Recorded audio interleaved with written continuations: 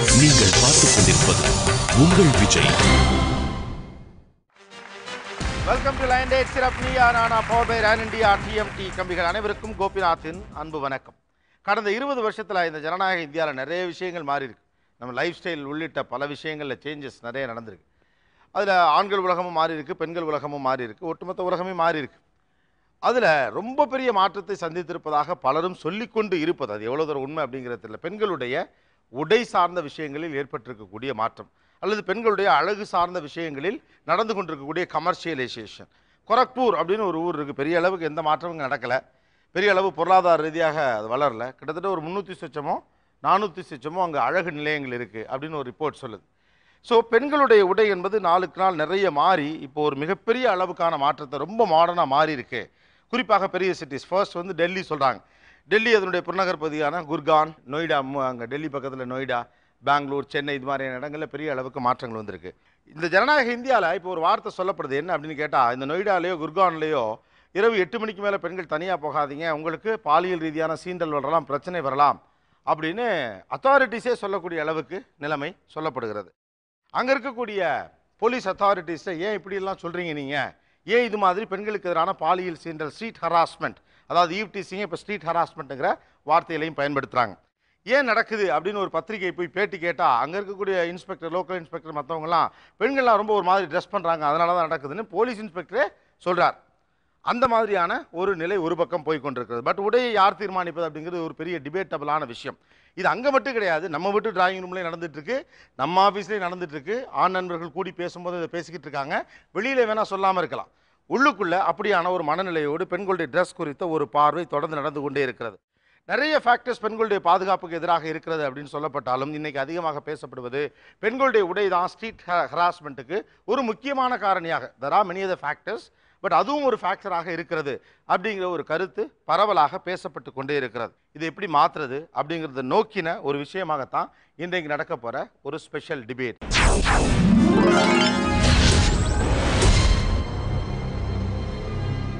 உங்கள் கூட சேர்ந்து பேசுறதுக்காக செலிபிரிட்டி ஸ்டேட்டஸில் இருந்தாலும் உங்களோடு சேர்ந்து பார்ட்டிசிபெண்ட்ஸாக வந்து உட்காந்துருக்காங்க. கவிஞர் குட்டி ரேவதி வந்திருக்காங்க, அண்ட் இந்த பக்கம் எழுத்தாளர் கவிதா முரளிதரன் வந்திருக்காங்க, எழுத்தாளர் ஆலூர் ஷா நவாஸ் ஜேர்னலிஸ்ட் வந்திருக்காரு, இன்னொரு பக்கம் ஸ்பெஷல் டிஃப்ரெண்ட் டாக்டர் மோகன் வந்திருக்காரு, இன்னும் சிலரும் கூட உங்களோடு சேர்ந்து பேசுவதற்காக வரப்போகிறாங்க. ஸோ நான் நேரடியாக ஃபர்ஸ்ட் ஆண்கள் பக்கம் கொஸ்டினுக்கே வந்துடுறேன். எந்த அடிப்படையில் ஒரு பெண்ணினுடைய உடை தான் இந்த ஸ்ட்ரீட் ஹராஸ்மெண்ட்டுக்கு, ஈவ்டீசிங்க்கு, கமெண்ட்டுக்கு, பெண்ணுடைய பாதுகாப்பற்ற நிலைக்கு காரணமாக இருக்குன்னு நீங்கள் சார்ஜ் வைக்கிறீங்க? மைக். பொதுவாக ஆண்களை பொறுத்தளவுக்கு பார்த்தீங்கன்னா ஒரு ஈர்ப்பு எப்பயுமே ஒரு எதிர்பாலினத்தை பார்க்கும்போது ஒரு ஈர்ப்பு உருவாகும். ஒரு சாதாரணமாக வந்துட்டு அவனுடைய பழக்கத்தில் அவன் பிறந்ததுலேருந்து பார்க்கும்போது ஒரு பொண்ணுங்க வந்து இப்படி தான் இருப்பாங்கன்றது வந்து அவன் பார்த்துட்டு வந்துட்டுருக்கான். இன்றைய காலகட்டத்தில் பல வேறுபாடுகள் இருக்குது. ஃபார் எக்ஸாம்பிள், இப்போ ஒரு பொண்ணு வந்துட்டு ஒரு ஐடி செக்டாரோ இல்லை ஒரு காலேஜ் ஸ்டூடெண்ட்டோ போக்குள்ள ஒரு சென்டென்ஸ் இருக்குங்க, if you can touch me if you dare அப்படின்னு ஒரு சில டைலாக் இருக்கும்போது அவனுக்கு ஒரு சில தூண்டல் உருவாகும். சாதாரணமாகவே ஒரு பொண்ணை வந்து பார்க்கும்போது ஒரு ஆணுக்கு ஈர்ப்பு வரும்போது இது போன்ற விஷயங்கள் அதிகமான ஒரு ஈர்ப்பை உருவாக்குது. ஸோ அதை பற்றி அவங்க கமெண்ட் பண்ணணும், ஒரு டிஸ்டர்ப் பண்ணணும்னு தோணுது, டிஸ்டர்ப் ஆகிறதுனால. ஓகேங்களா? எந்த வகையில் நீங்கள் இந்த சார்ஜை முன்வைக்கிறீங்க அப்படின்னு கேட்குறேன்னா, பெண்ணினுடைய உடைதான் அவளுக்கு எதிராக நடக்கக்கூடிய பாதுகாப்பற்ற விஷயத்திற்கு காரணமாக அமைந்து விடுகிறது. இந்த ஈவ்டீசிங்கிற ஆக்ட் எத்தனை நாட்டில் ஃபாலோ பண்ணுறாங்க மெயினாக அப்படின்னா, இந்தியா, பாகிஸ்தான், பங்களாதேஷ் அண்ட் நேபாள், இந்த 4 நாட்டில் தான் மெயினாக வந்து ஃபாலோ பண்ணிகிட்டு இருக்காங்க. ஏன் இது மற்ற நாட்டில் அமெரிக்கன்ஸ் அண்ட் அதர்ஸ் ஏன் ஃபாலோ பண்ணுறது இல்லை அப்படின்னா, அவங்க ட்ரெஸ்ஸுக்கு ஏற்ற மாதிரி அவங்க மென்டாலிட்டியே இருக்குது. பட் இங்கே இருக்கவங்க இன்னும் சென்சிட்டிவ் தான். கேர்ள்ஸை பொறுத்தளவுக்கு சென்சிட்டிவ்ங்கிறது ஒரு மெயினான விஷயம். ட்ரெஸ்ஸை மட்டும் மாற்றுறீங்க, ஏன் உங்கள் மென்டாலிட்டியை மாற்ற மாட்டேங்கிறீங்க? ஸோ அவங்க வெளி உடை மாடர்னாக மாறின மாதிரி மனசு மாடர்னாக மாறலைங்கிறீங்க? மாறலை. 10 வருஷத்துக்கு முன்னாடி வச்சிங்கன்னா அப்போ வந்து சுடிதார் ஷால்லாம் நம்ம அயன் பண்ணி டபுள் சைடு போடுவாங்க, பின் பண்ணி போடுவாங்க, நீங்கள் பார்த்துருப்பீங்க. அதுக்கப்புறம் அந்த ஷால் என்ன பண்ணிச்சு, ஒன் சைடாக மாறிச்சு, அதே அயன் பண்ணி போடுவாங்க. அதுக்கப்புறம் அந்த ஷாலை சுருட்டி என்ன பண்ணாங்க, மேலே போட்டுட்டு தந்தாங்க. அதுக்கப்புறம் அந்த ஷாலை வந்து போத்திக்கிட்டு இருந்தாங்க. இப்போ வந்து ஷால் கழுத்துக்கு போச்சு, இப்போ ஷால் நிறைய பேர் போடுறதே கிடையாது. அந்த பொண்ணு வந்து அவங்களோட உடலுக்கு தகுந்த மாதிரி ட்ரெஸ் பண்ணாமல் ஒரு வல்கராக தெரிகிற மாதிரி ட்ரெஸ் பண்ணிட்டு வரப்போ கண்டிப்பாக அவன் சபல உணர்ச்சியில் தூண்டப்பட தான் செய்வான், அவன் கலாய்க்குவான். அப்படி கலாய்க்கலைனாலும் மனசுக்குள்ளேயே அதை நினைக்க தோணும். சில பேர் வாய் விட்டு சொல்லுவான், நிறைய பேர் வாய் விட்டு சொல்லுவாங்க. உடையவனாக இருக்கிறான், அதை இந்த உடை தூண்டுகிறது, அதனால பிரச்சனை நடக்குது. வேற என்ன பாயிண்ட்? நான் வந்து மவுண்ட் ரோட்டில் போயிட்டு பைக்கில் போயிட்டு பேரலாக நின்று பார்த்தேன்னா ஒரு பொண்ணு சுடிதார் போட்டு வர பொண்ணை பார்த்து நான் அட்ராக்ட் ஆகிறத விட லெகின்ஸ் போட்டு வர பொண்ணை பார்த்து நான் அட்ராக்ட் ஆகிறேன். ஏன் அப்படி சொன்னேன்னா, உடை என்பது என்னுடைய ஆக்சுவல் உடல் வடிவமைப்பை மாற்றி காட்டுறதா இருக்கணும். என்னுடைய நார்மலான உடலமைப்பு வந்து பெண்களுக்கோ ஆண்களுக்கோ அட்ராக்ஷனை தூண்டுறது. அதை மாற்றுறதுக்கு தான் நம்ம பாவாடையாவோ இல்லை வேட்டியாவோ அணிஞ்சோம். நீங்கள் வந்து ஒன்றுமே இல்லை, விக்கிபீடியா எக்ஸாம்பிள் சொல்கிறேன்னு தப்பாக நினச்சிக்காதீங்க. போய் எக்ஸைட்மெண்ட் செக்ஸ் எக்ஸைட்மெண்ட் போட்டிங்கன்னா உங்களுக்கு காட்டுற ட்ரெஸ்ஸஸே பார்த்தீங்கன்னா அதில் ஒன்று லெகின்ஸ். இதை போட்டுக்கிட்டு மவுண்ட் ரோடில் போனால் நான் அட்ராக்ட் ஆக தான் செய்வேன். இந்த மாதிரி தவறான உடையோ வல்கரான போட்டால் எங்களுக்கு அந்த பொண்ணை பற்றி ஒரு நல்ல ஃபீல் வராது. நல்ல ஃபீல் வராது. அந்த பொண்ணு என்னன்னு சொல்கிறது, சொல்ல முடியுமான்னு தெரில, வேறு மாதிரி ஒரு ஃபீல் தான் வரும். அந்த பொண்ணு வந்து என்னன்னு சொல்கிறது, ஒரு நல்ல பொண்ணு, நல்ல ஃபேமிலியா அப்படின்றது பார்த்தோன்னே தெரியும். ஓகே, அந்த பொண்ணை பற்றின ஐடியாவே உங்களுக்கு வேறு மாதிரி தோணாது. Exactly. Okay, let me come to the question very straight. அவர்கள் போடுகிற அந்த உடை, நவீன உடை உங்களை எப்படி உறுத்துகிறது? நேராக சொல்லுங்கள். இப்போ நான் வந்து பைக்கில் போயிட்டு இருக்கிற ரோட்டில் எனக்கு ஆப்போசிட்டில் ஒரு பொண்ணு ஜீன் அண்ட் டிஷர்ட் போட்டு வரா. அந்த பொண்ணை நான் பார்க்கும்போது டிஷர்ட்னா லூஸ் டிஷர்ட் இருக்குது, டைட் டிஷர்ட்டும் இருக்குது. ரொம்ப ஃபிட்டாக தன்னோட உடல் அமைப்பு எப்படி இருக்குன்றத அப்படியே அப்பட்டமாக பிரதிபலிக்கக்கூடிய ஒரு உடையை போட்டு என் முன்னாடி நிற்கிறா அந்த பொண்ணு. அவள் ஒரு பஸ்ஸை கேட்ச் பண்ண போகிறா, நான் பைக்கில் போயிட்டுக்கிறேன். அதாவது அந்த பொண்ணு வந்து அந்த பஸ்ஸை கேட்ச் பண்ணுறதுக்காக ஓடி போகிறா. இதனால தான் மேக்ஸிமம் ஈவ்டீசிங் நடக்குது. வேறு நமக்கு பார்த்த உடனே நம்ம முதல்ல கலாய்க்கன்னு தான் தோணும். ஏன்னு வச்சுங்களேன், ஒரு நார்மலாக வந்து ஒரு ஹோம்லியாக ஒரு பொண்ணு வரப்போ நம்ம அந்த பொண்ணை பார்த்தா சே இந்த மாதிரி ஒரு பொண்ணை கல்யாணம் பண்ணிக்கிறேன்டா, சரி எல்லாருக்கும் தோணும். அதே வந்து ஒரு பொண்ணு வந்து ஜீன்ஸ் டிஷர்ட் நார்மலாக வந்துன்னா சே சூப்பராகடா இதுவும் தோணும். இதே பொண்ணு வந்து ரொம்ப வல்கர் அட்டாச்மெண்ட் வந்துச்சுங்க, அது பார்க்குறப்ப நம்ம மச்சான் போது பாரு இது மாதிரியா இப்படியும் பேச தான் செய்வாங்க. இது வந்து பசங்களோட கலாச்சாரம். பசங்க வந்து கமாண்ட் கொடுப்பாங்க, கண்டிப்பாக கொடுப்பாங்க. சரி, ஓகே. ஒரு பெண்ணினுடைய உடை உங்களை உறுத்துதுன்னா என்ன செய்ய தோண்டுகிறது உங்களுக்கு? நம்ம வந்து சிட்டி சென்டர் பெரிய பெரிய அவனிலாம் விட்டுருங்களேன். நான் வந்து ஒரு ஸ்லம்லேருந்து வரேன். தண்ணி பிடிக்க போகும்போது ஒரு ட்ரெஸ் பண்ணுறாங்க. அவங்களுக்கு வந்து என்னென்னா, அவங்களுக்கு வந்து எப்படி ட்ரெஸ் பண்ணணும்னு சொல்லி தரல. அவங்க வந்து என்னென்னா, இப்போ பொண்ணுங்கள்லாம் யூடிசிங் பண்ணுறாங்க. சிட்டி சென்டரில் இருக்க பொண்ணுங்க யூடிசிங் பண்ணால் அவங்கள பேக்கப் பண்ணுறது நிறைய பேர் இருப்பாங்க. ஆனால் ஒரு தண்ணி பிடிக்கிற இடத்துல அவங்களுக்கு எப்படி ட்ரெஸ் பண்ணணும்னு சொல்லி தரல. அவங்க போடுறது சார் சொன்ன மாதிரி நைட்டி மட்டும்தான். அதனால் தண்ணி பிடிக்காத பசங்களாம் தண்ணி பிடிக்க வராங்க. ஓகே, உறுத்தினால் உங்கள் மனதில் என்ன ஓட்டம் ஓடுகிறது, என்ன தோணுது? கண்டிப்பாக ஒரு பொண்ணு வித்தியாசமாக பார்க்குறாங்க, தொட்டு பார்க்க தான் தோணும். முதல்ல தொட்டு பார்க்க தான் தோணும் யூஸ்வலாக. அதே ஏன் தங்கச்சி அந்த மாதிரி போனோன்னா விட தோணாது. என்ன தோன்றுகிறது? உறுத்தலால் என்ன தோன்றுகிறது உங்கள் மனதுக்குள்? எடுத்த உடனே கமெண்ட் பண்ணணும்னு தோணும். அந்த கமெண்ட் பார்த்தீங்கன்னா கொஞ்சம் ரொம்ப வல்கராக இருந்துன்னு வச்சுக்கேன், செம பீஸ் மச்சி அப்படின்னு வானுங்க. கொஞ்சம் ஓரளவுக்கு டீசெண்டாக அப்படி இருந்தான்னு வச்சுக்கலாம், பரவாயில்ல நல்லா இருக்குது அப்படின்னு சொல்லி கமெண்ட் அடிப்பாங்க. கொஞ்சம் ஒஸ்ட்டாக இருக்குது, அதாவது என்னென்னா அவங்களுக்கு அது தகுதியாகவே இருக்காது. அந்த ஆடையோ இல்லை அவங்க உடுத்தி நடக்கிற விதமோ பார்த்தீங்கன்னா அது அவங்களுக்கு சார்ந்த மாதிரியே இருக்காது. ஸோ அப்போ பார்த்தீங்கன்னா அதிகமாகும் அல்லது குறையும், பட் கமெண்ட் இருக்கும். கண்டிப்பாக கமெண்ட். உடை உறுத்தினால் உங்களுக்கு என்ன ஓட்டம் வரும்? கடைசி வரைக்கும் அந்த பொண்ணை ஃபாலோ பண்ணிட்டு பின்னாடியே போகலாம். போயிட்டு ஒரு 2-3 தடவை அதை பார்த்தா கண்டிப்பாக கரெக்டானாலும் ஆகும். எதனால கரெக்டாக ஆச்சுன்னா அதுக்கப்புறம் ஃபோன் நம்பர் வாங்கி பேசி அதுக்கப்புறம் என்ன பார்த்துக்கலாம் அப்படின்னு தோணும். அந்த பாயிண்ட் ஆஃப் டைமில் இன்னும் கொஞ்சம் நேரம் பார்த்துட்டே இருக்கலாம்னு தான் சார் தோணும். ஓகே, இன்னும் கொஞ்சம் நேரம் பார்த்துட்டு இருக்கலாம். கண்டிப்பாக. ஸோ அது மட்டும் இல்லாமல் அந்த எந்த பையன் பார்க்குறான் அவனுடைய மனநிலையும் ஒரு சாதகமான சூழ்நிலை இல்லைன்னா it will end up with sexual harassment. தொடர்ந்து பேசலாம் ஒரு சிறிய இடைவேளைக்கு பிறகு. லயன் டேட் சிறப்பு Neeya Naana powered by Ron India TMT கம்பிகள். Stay tune.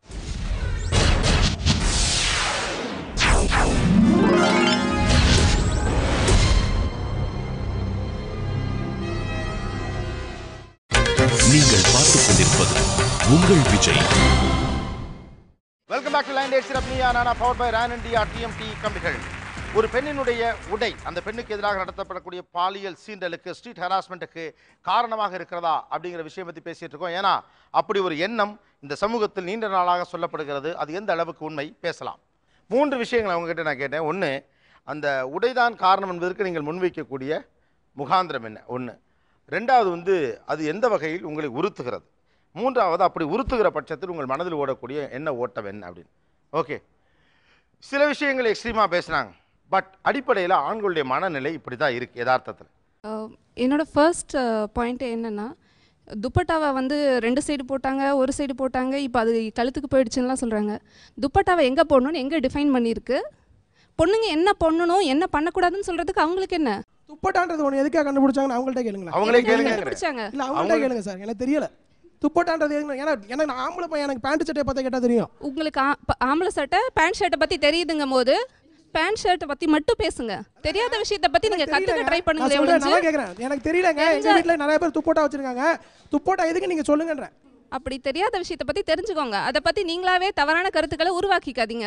நீங்க ஒரு பர்த் ரைட் மாதிரி பேசுற மாதிரி இருக்கு. பொண்கள் அப்படி ட்ரெஸ் பண்ணா நாங்க அப்படி கமெண்ட் பண்ணுவோம். But I think this is totally mentality issue. இது வந்து நீங்க அப்படி பண்ணா நாங்க கமெண்ட் பண்ணுவோன்னு ஒரு birth right. I think you are seeing Hyder your cells very superior are you treating R cells எங்கள் கேர்ள்ஸ் இன்ஃபீரியராக பார்க்குறீங்க. நீங்கள் இப்போ மாடர்ன் ட்ரெஸ்ஸஸ் இப்போ வந்திருக்கு, அதெல்லாம் நம்ம பேசுகிறோம். ஆக்சுவலி பார்த்தோன்னா நீங்கள் பார்த்தீங்க சாரி இஸ் சம்திங் காலகாலமாக வந்துட்டுருக்கு. நீங்கள் இன்னும் ஃபர்தராக நீங்கள் சோழா காலத்துலலாம் பார்த்தோன்னா there will be Kings queens எல்லாம் பார்த்தோன்னா there had been certain attire where certain things where not even own. To be simple, இந்த வாத்துக்காரி அந்த மாதிரிலாம் நீங்கள் பார்த்தோன்னா சர்டன் அட்டையர்ஸ். பட் அவங்களும் அப்படி தான் இருக்காங்க. அப்படின்னா தட் டசன்ட் மீன் தட் எல்லாருமே உட்காந்து கமெண்ட் பண்ணணும்னு. isn't it?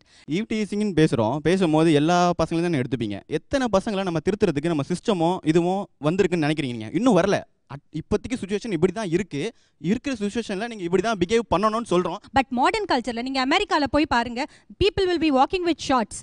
அங்கேயும் தானே எல்லா மாதிரி ஒரு மாதிரி ஃப்ரீயா ட்ரெஸ் பண்றாங்க. ஏதோ சொன்னாங்க புடவையில இருந்து சுடிதாருக்கு மாற நிறைய டைம் கொடுத்தீங்க. ஆனா சுடிதார்ல இருந்து ஸ்லீவ்லெஸ் போறதுக்கு 10 வருஷம் தான் டைம் கொடுத்தீங்க. 10 வருஷத்துல 6 கோடி பேரை மாற சொல்றீங்க. நாங்க மாற முடியாது. வருஷ கணக்குல தான் உங்க மென்டாலிட்டி சேஞ்ச் ஆகுமா? நீங்க இன்னும் என்ன பண்ணா என்னுடைய பாலினம் எனக்கு தூண்டுது. நான் பெண் அதுனா என்னுடைய பாலினம் எதிர் பாலினம் இருக்க கூட எனக்கு அதுதான் தோணும். இன்ஃபீரியர் நான் சொல்லல. இப்போ இருங்க, நான் ஆண் நீங்க பெண். ஒரு பர்த் ரைட் மாதிரி பேசாம லைக் ஏன் நீங்க பெண்களை வந்து ஒரு நதர் ஜெண்டரா பார்க்க கூடாதுன்னு தான் என்னோட கேள்வி. அவர் வந்துட்டு பாசிட்டிவாகவும் கமெண்ட் பண்ணலாம், நெகட்டிவாகவும் கமெண்ட் பண்ணலாம். ஓகேங்களா? அவங்க எடுத்துக்கிற விதத்தை பொறுத்து இருக்கு. ஒரு ஆணா பார்த்தீங்கன்னா ஏற்கனவே எல்லாருமே சொல்லியிருக்காங்க, ஒரு ஆண் பாலினமாக பார்க்கும்போது ஒரு பெண் பாலினத்தை பார்க்கும்போது ஒரு அட்ராக்ஷன் உருவாக தான் செய்யும். அப்படி இல்லைன்னா நம்ம உலகத்தில் இருந்திருக்கவே மாட்டோம். ஓகேங்களா? ஸோ அந்த பாயிண்டில் அவங்க கேட்குற கேள்விப்படி என்னுடைய ரைட்ஸான்னு சொல்லலை. உங்களை ஒரு பொருளை பார்த்தானா அந்த பொருள் நல்லா இருக்கா இல்லையாங்கிறது வந்து கமெண்ட் பண்ண வேண்டியது அவனுடைய ஒரு ஒரு ஒரு உரிமைனே வச்சுக்கோங்களேன். அந்த விதத்தில் அவன் சொல்கிறான். அதை வந்து நீங்கள் நெகட்டிவாக இருக்கா பாசிட்டிவாக இருக்குன்றது வந்து தான் உங்கள் மேட்ரு. ஓகேங்களா? அவர் பேசியல உங்களை அறியாமல் நீங்கள் ஒரு வார்த்தையை விட்டீங்க. பொண்ணுங்க கவனிச்சான்னு தெரில. ஒரு பொருள் இருந்தால் அதை நான் கமெண்ட் பண்ணுவேன். மனதிலேயே ஒரு எடுத்துக்காட்டுக்கே ஒரு பொருள் எப்படி சொல்ல முடியும் நீங்கள்? அதை நாங்கள் ரோட்டில் நல்ல ஒரு சல்வார் கமீஸ் இல்லைனா நல்ல கண்ணை உறுத்தாத அளவுக்கு ஒரு ட்ரெஸ் போட்டுட்டு போனாலும் கமெண்ட் அடிக்கிறவங்க இருக்க தான் செய்கிறாங்க. ஒரு ஸ்லீவ் இல்லாத சல்வார் போடுறதுல உங்களுக்கு என்ன கண்ணை உறுத்துது? ஒரு ஸ்லீவ் இல்லாத சல்வார் போடுறதுல உங்களுக்கு என்ன கண்ணை உறுத்துது? அதில் என்ன ஆபாசமாக இருக்குன்னு மட்டும் சொல்லுங்கள். நீங்கள் இன்னும் அந்த குறுகிய மனப்பான்மையிலேயே தான் இருக்கீங்களே தவிர்த்து அந்த அந்த அந்த ஒரு சர்க்கிளை விட்டு நீங்கள் யாரும் இன்னும் வெளில வரலங்கிறதா ரொம்ப வருத்தமாக இருக்குது. ஓகே, இவர்கள் பேசியதில் யார் பேச்சு உங்களுக்கு கோபத்தை உண்டாக்கியதை உள்ள நான் அதை ரெஜிஸ்டர் பண்ண விரும்புகிறேன். எது எனக்கு சுத்தமாக புரியவே இல்லை. நீங்கள் இதை பண்ணணும்னு நினைக்கிறீங்க. You wanted to tease girls. Okay, you wanted to tease girls and you are searching a reason for that. நீ அப்படி ட்ரெஸ் பண்ணுறதுனால தான் நான் டீஸ் பண்ணுவேன். அப்படி கிடையாது. நான் டீஸ் பண்ணுறேன், அதுக்கு எனக்கு ரீசன் வேணும். அது நீ ட்ரெஸ் போடுற, அவ்வளோதான். நான் சல்வார் போட்டு போகிறேன் இன்னைக்கு என் காலேஜ்க்கு. எத்தனை பேர் என்ன டீஸ் பண்ணாமல் இருப்பீங்க? நல்லா மூடிட்டு போகிறேன், போத்திட்டு போகிறேன். எத்தனை பேர் டீஸ் பண்ணாமல் இருப்பாங்க? கண்டிப்பாக வந்து ஒரு அழகான ட்ரெஸ் பண்ணிட்டு போகிற எந்த ஒரு பொண்ணையும் நாங்கள் வந்து டீஸ் பண்ணுறது கிடையாது. ஒன்று என்ன சொல்லிட்டு போவோம், ஒரு நிமிஷம், ஒன்று என்ன சொல்லுவோம் தெரியுங்களா? அந்த பொண்ணு மனசு கஷ்டப்படுற மாதிரி சொல்ல பண்ணோம். டீஸ் பண்ணுறதுக்கு 2 ஐடியா ஒன்று இருக்குது. மனசு கஷ்டப்படுற மாதிரி சொல்கிறதுக்கு தான் டீசிங்னு பேர். நாங்கள் என்ன சொல்லுவோம், சல்வார் போட்டால் ரொம்ப அழகாக ஒரு பொண்ணு போச்சுன்னா வச்சு சூப்பராக நாங்கள் கொலை பண்ணிடுவோம். ஆனால் 2 விதமாக கொலை பண்ணுறோம். ஒன்று வலிக்காம, இன்னொன்று வலிச்சு. என்னங்க டீஸ் பண்ணுறதுல கிளாசிஃபிகேஷன் கொடுக்குறீங்க? நான் டெய்லி என்னோட காலேஜஸ்க்கு எனக்கு சல்வார் தான் அலவுடு. நல்லா போத்திட்டு நீட்டாக போகணும். பிகாஸ் அங்கே ஒரு டிக்னிட்டி இருக்குது. We should maintain the dignity. Marks நிறைய விஷயம் இருக்குது. But daily I'm ஹாரஸ்ட், daily I'm டீஸ்ட். Excuse me one second. Tease பண்ணுறோன்னு ஆரம்பத்துலேருந்து சொல்லிட்டு இருக்கிறீங்க. ஓகே, நாங்கள் சொன்னோம் எங்களுக்கு உறுத்துதுன்னு சொன்னோம். என்ன உறுத்துதுன்னு சொன்னோம். டீஸ் பண்ணுறோம் நீங்கள். நாங்கள் என்ன டீஸ் பண்ணோம்? எங்க நீங்கள் உறுத்துதுன்னு சொல்கிறீங்க. எனக்கு உறுத்துதுன்னு சொல்லிடுங்க. நீங்கள் ட்ரெஸ் போடுறதுனால தான் உறுத்துது. அங்கே தாங்க எங்களுக்கு இடிக்குது. நான் என்ன சொல்கிறேன், என் ஒரு பொண்ணை பார்த்தாலே எனக்கு உறுத்துது. எனக்கு ரொம்ப ஹார்மோன்லாம் பயங்கரமாக சேஞ்ச் ஆகிடுது. என்னால் கண்ட்ரோலே பண்ணிக்க முடியல. அப்படி நீங்கள் சொல்லுங்கள், நான் ஒத்துக்கிறேன். ஆனால் நீ ட்ரெஸ்ஸு போடலை, ட்ரெஸ்ஸு போட்டிருக்க, இந்த ட்ரெஸ்ஸு போடுற, உங்களுக்குள்ளேயே ஒரு கிளாசிஃபிகேஷன். இந்த மாதிரி எந்த ட்ரெஸ் போட்டால் உங்களுக்கு உறுத்தாது? எந்த ட்ரெஸ் போட்டால் உங்களுக்கு உறுத்தாது? சுடிதார் சல்வார் எது போட்டாலும் பிரச்சனை இல்லை. இன்னைக்கு அதை போட்டு போற பொண்ணுங்கள் எந்த ஹாரஸ்மெண்ட்டுக்கும் எந்த ஈப்டிஸ்க்கும் ஆளாக்கப்படவில்லை என்று நீங்கள் நினைக்கிறீர்களா? எங்க அம்மா சாரி தான் போட்டிருக்காங்க. இந்த வயசுலயும் டீஸ் பண்றவங்க பண்ணிட்டு தான் இருக்காங்க. என் தங்கச்சி என்னை விட ஆப்போசிட்டாக இருப்பா. சல்வார் தான் போடுவா, லூஸாக தான் போவா. அவளை பார்த்தா என்னை பார்த்தா சம்மந்தமே சொல்லவே முடியாது. இவளாம் உன் தங்கச்சி அப்படின்னுவீங்க. அவளையும் டீஸ் பண்ணுறாங்க. இல்லை, இப்போது அவங்க சல்வார் போட்டுட்டு நான் காலேஜ் போகிறேன்னு சொல்கிறாங்கல்ல, அந்த காலேஜில் இருக்க எல்லா பசங்களும் அவங்கள டீஸ் பண்ணியிருக்க மாட்டாங்க. அந்த ட்ரெஸ்ஸு அவங்க சல்வார் போட்டு போயிருப்பாங்க, நான் அதை கரெக்டாக போட்டு வந்திருக்கேன்னு அவங்களுக்கும் தெரியும். அதை யாருக்கு உறுத்துதோ அந்த பையன் தான் டீஸ் பண்ணியிருப்பான். அப்போ ஆண்கள்லே கண்கள் விதவிதமா இருக்கா? இருக்கு இருக்கு, எல்லாருக்கும் இருக்கு. அப்போ ஸ்டாண்டர்டைஸ் பண்ண வேண்டியது உங்க கண்ணுங்களே. அப்ப ஸ்டாண்டர்டைஸ் பண்ண வேண்டியது உங்க கண்ணுங்களே. எனக்கு இப்போ நீங்க போட்டு வந்திருக்க எல்லாரும் போட்டு வந்திருக்க Dress எனக்கு எல்லாரும் ஒரே மாதிரி தெரியல, ஒவ்வொருத்தரும் வித்தியாசமா தெரியுறீங்க. அப்போ ஒவ்வொருத்தருக்கும் உறுத்துறதுக்கான யார்ட் ஸ்டிக் மாறுது. ஒரு பையனுக்கு சுடிதார் போட்டு துப்பட்டா போடலைன்னா உறுத்துது, ஒரு பையனுக்கு ஜீன்ஸ் அண்ட் டிஷர்ட் உறுத்துது. அப்போ எந்த ட்ரெஸ் பண்ணினாலும் ஒவ்வொரு ஆணுக்கும் ஒவ்வொரு வகையில் அது உறுத்தும்னா அப்போ உடை எப்படி காரணமாக இருக்க முடியும்னு கேட்குறேன். ஒரு பெண்ணுக்கு எதிராக நடக்கக்கூடிய செக்ஷுவல் ஹராஸ்மெண்ட்டுக்கு உடை காரணமாக இருக்கும் என்றால் அது எந்த உடை? ஆண்டாண்டு காலமாக ஆண்களோட மனசில் விதையாக விதைக்கப்பட்டு மரமாக வளர்த்துருக்காங்க. ஓகேவா? 100 கோடி மக்களுக்கும் வளர்த்துருக்காங்க. பெண்களுக்கு வந்து இவங்க சொன்னாங்க, பெண்களுக்கு இத்தனை ட்ரெஸ் இருக்குது, பசங்களை நீங்கள் வேட்டி சட்டை தான் போடுறீங்க, ஃபேன் சட்டை போடுறீங்க அப்படின்னு சொல்லிட்டு சொன்னாங்க. அத்தனை ட்ரெஸ்ஸும் எங்களை அட்ராக்ட் பண்ணுறதுக்காக அவங்களுக்கு கண்டுபிடிக்கப்பட்டிருக்கு. இதுதான் உண்மை. நாங்கள் எப்படி சொல்கிறது, எங்களை வந்து எப்படி சொல்கிறாங்க அப்படின்னா, நாங்கள் வந்து இப்படிலாம் பண்ணணும், நாங்கள் வந்து கெட்ட பேர் வாங்கணும், அவங்க நல்ல பேர் மட்டும் வாங்கணும் அப்படின்னு தான் இருக்குது. நாங்கள் பேசுகிறது 80% பசங்களை பற்றி கிடையாது. ஓகேவா? மிச்சம் இருக்க அந்த 40% பசங்களாக தான் பொண்ணுங்களுக்கு பிரச்சனை வருது. அவங்க எப்படி அட்ராக்ட் ஆகிறாங்க? நீங்கள் சுடிதார் போட்டு போனாலுமே அட்ராக்ட் ஆக தான் செய்கிறாங்க. 10 பொண்ணு சுடிதார் போய் மாட்டுறதை விட 10 பொண்ணு சீவ்லெஸ் போட்டு மாட்டுறது நிறைய மெஜாரிட்டி அதிகம். இதுதான் நாங்கள் பேசுகிறோம்.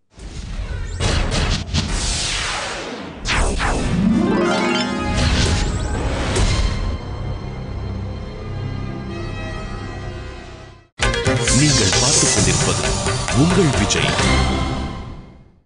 கண்டிப்பாக கிடையாது. நான் சொல்கிறேன், 10 பொண்ணுங்களில் சுடிதார் போட்டிருந்தாலும் ஒரு பொண்ணு ரொம்ப ஹெல்த்தியாக, ரொம்ப அழகாக, ரொம்ப அட்ராக்டிவாக இருப்பா. அங்கேயும் வந்து அவங்க ட்ரெஸ் எல்லாம் பார்க்கறது இல்லை, ஃபிசிக் தெல்கோ. அது ஒரு ஸ்பெக்ஸ் போட்டால் அந்த கண்ணாடிலாம் அந்த ட்ரெஸ் எல்லாம் இல்லாமல் ஒரு பாடி மட்டும் தெரியும் சொல்லுவாங்க. அந்த மாதிரி அவங்களோட ஐஸ் இருக்குது சார். இங்கே இருக்கிற யாரும் அதை பண்ணிட்டு இங்கே வந்து உட்காரல. ஓகேவா? தண்ணி அடிச்சவனுக்கு எவனுக்குமே நீங்கள் சொல்கிற அந்த சைக்காலஜி எதுவுமே தெரியாது. நீங்கள் சொன்ன அந்த வடிவமைப்பு மட்டும் தான் தெரியும். See, we know how guys are seeing us. இந்த பொண்ணு ரொம்ப சென்சிபிளாக பேசுது. ஐ எம் நாட் அவங்களை அப்ரிஷியேட் பண்ணுறதுக்காக நான் சொல்லலை.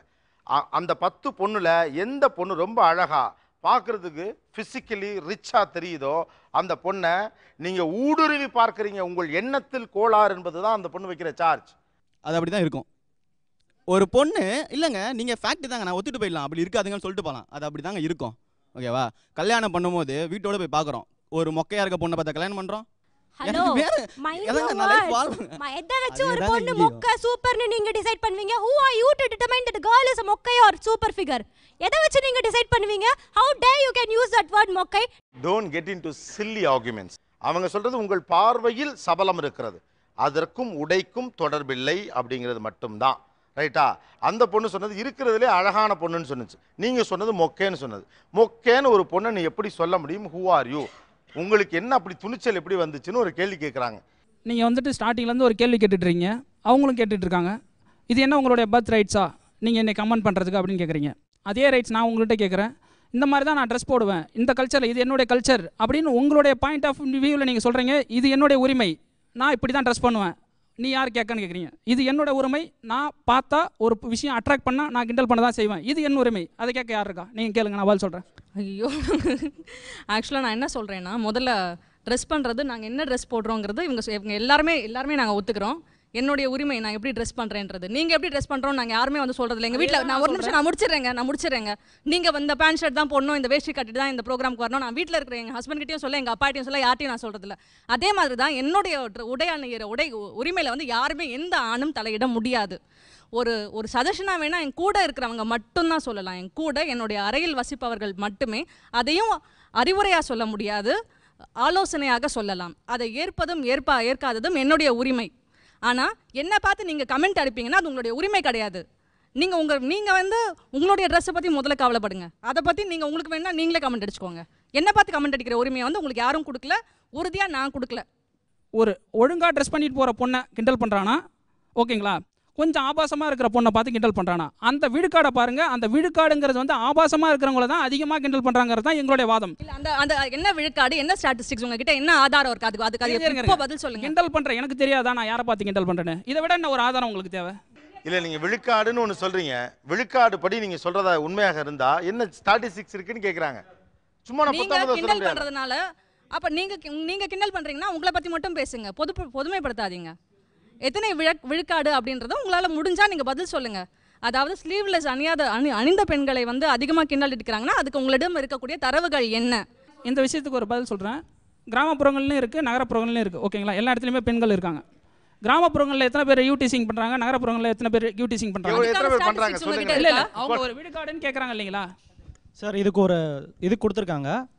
32% ஆஃப் காலேஜ் ஸ்டூடெண்ட்ஸ் இந்த மாதிரி ஸ்டூடெண்ட்ஸ் வந்து இன்வால்வ் ஆகாதவும் 35% ஆஃப் அதாவது அபவ் 30 இயர்ஸ் 35 இயர்ஸ்க்கு மேலே இருக்கவங்க இதில் இன்வால்வ் ஆகிறதும், மிச்சம் இருக்க பர்சன்டேஜ் ஃபுல்லாக நான் சோசியல் மெம்பர்ஸ் வெளியில் இருக்கவங்க இன்வால்வ் ஆகிறதும் இருக்குது. இப்போ நிறைய ஸ்கூல் பார்த்தீங்கன்னா ஒரே மாதிரி யூனிஃபார்மாக தான் எல்லாமே இருக்காங்க.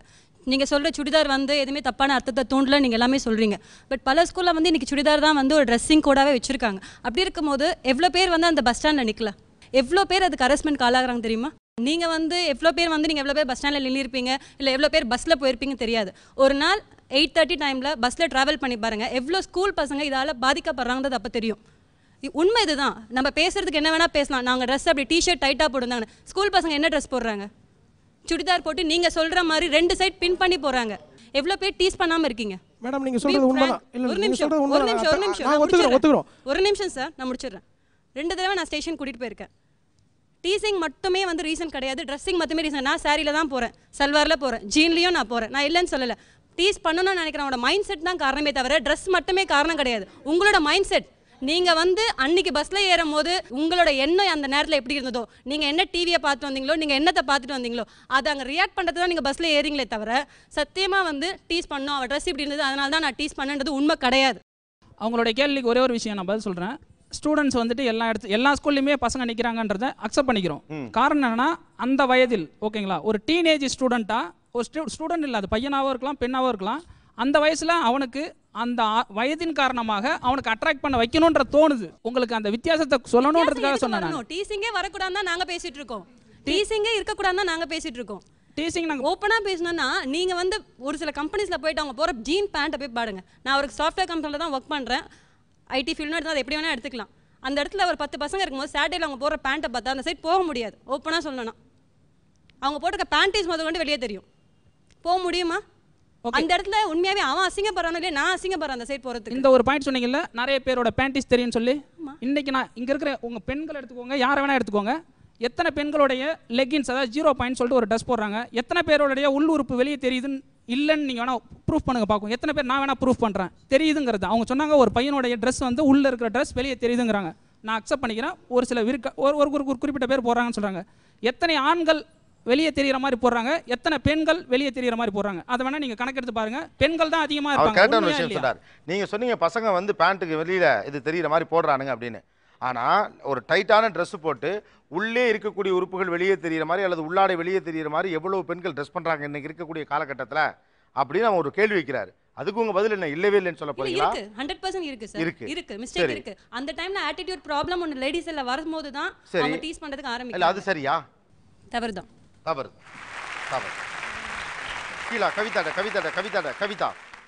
Kavitha, how do you see that? எனக்கு வந்து ரெண்டுமே தவறு இல்லைன்னு தான் சொல்வேன். அவங்க உரிமை. அதாவது ஒரு அலுவலகத்தில் நான் எப்படி ட்ரெஸ் பண்ணணும்னு எனக்கு தெரியும். அவங்களோட பேண்டீஸ் தெரிகிற மாதிரி ஒரு ஆண் ட்ரெஸ் பண்ணிட்டு போனால் அது அவனுடைய அலுவலகம் பற்றி அவனுடைய perception of is view of is office. சரி. ஆனால் நான் என் அலுவலகத்துக்கு போகும்போது எனக்குன்னு ஒரு கோட் இருக்குது. என்ன நான் திரும்ப சொல்கிறேன், என்னுடைய உடைக்கான விதிகளை நானே தான் வகுத்துக் கொள்கிறேன், அதை யாரும் வகுக்க முடியாது. அதே மாதிரி தான் 2 பக்கமும் தவறு கிடையாது. அவர்கள் எல்லாருக்குமே அவர்களுடைய உடைக்கான சுதந்திரம் இருக்க தான் செய்யுது. என்னை பொறுத்த வரைக்கும் ரெண்டுமே தவறு கிடையாது. வந்து 2 பக்கம் தவறு இருக்குன்றது வந்து ஒத்துக்கிட்டீங்கன்னா சரி. ஏன்னா இப்போ நீங்கள் வந்து உங்கள் விஷயத்தை ஒரு சரி பண்ண முடியலன்றதுக்காக ரெண்டுமே தவறு இல்லைன்னு சொல்ல முடியாது. சரி பண்ண முடியலன்னு சொல்லுங்க. இல்லை இப்போ நீங்கள் சொன்னீங்க, இப்போ வந்து நம்ம சைடில் வந்து சொல்லிட முடியாது, நம்ம தவறுன்னு சொல்லி ஒத்துக்கிறதுக்கு உங்களுக்கு மனப்பான்மை இல்லை.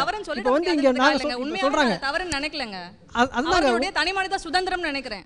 இப்போ எப்படி ஒன்று சார், இப்போ எப்படி வந்து ஈவ்டீசிங் பண்ணுறது வந்து இப்போ நான் வந்து சரின்னு சொல்ல மாட்டேன், அது தப்புன்றதை நான் ஒத்துக்கிறேன். இப்போ அவர் சொன்ன மாதிரி வந்து தூண்டுதல் வந்துடுது. ஒரு சிலர் வந்து அதை வந்து கண்ட்ரோல் பண்ணிக்கிறாங்க, ஒரு சிலர் வந்து கண்ட்ரோல் பண்ண முடியாமல் அவங்களுடைய வெளிப்பட பண்ணிடுறாங்க. ஒரே ஒரு விஷயம் தெரிஞ்சுக்கோங்க, ஈவ்டீசிங்கிறது என்ன?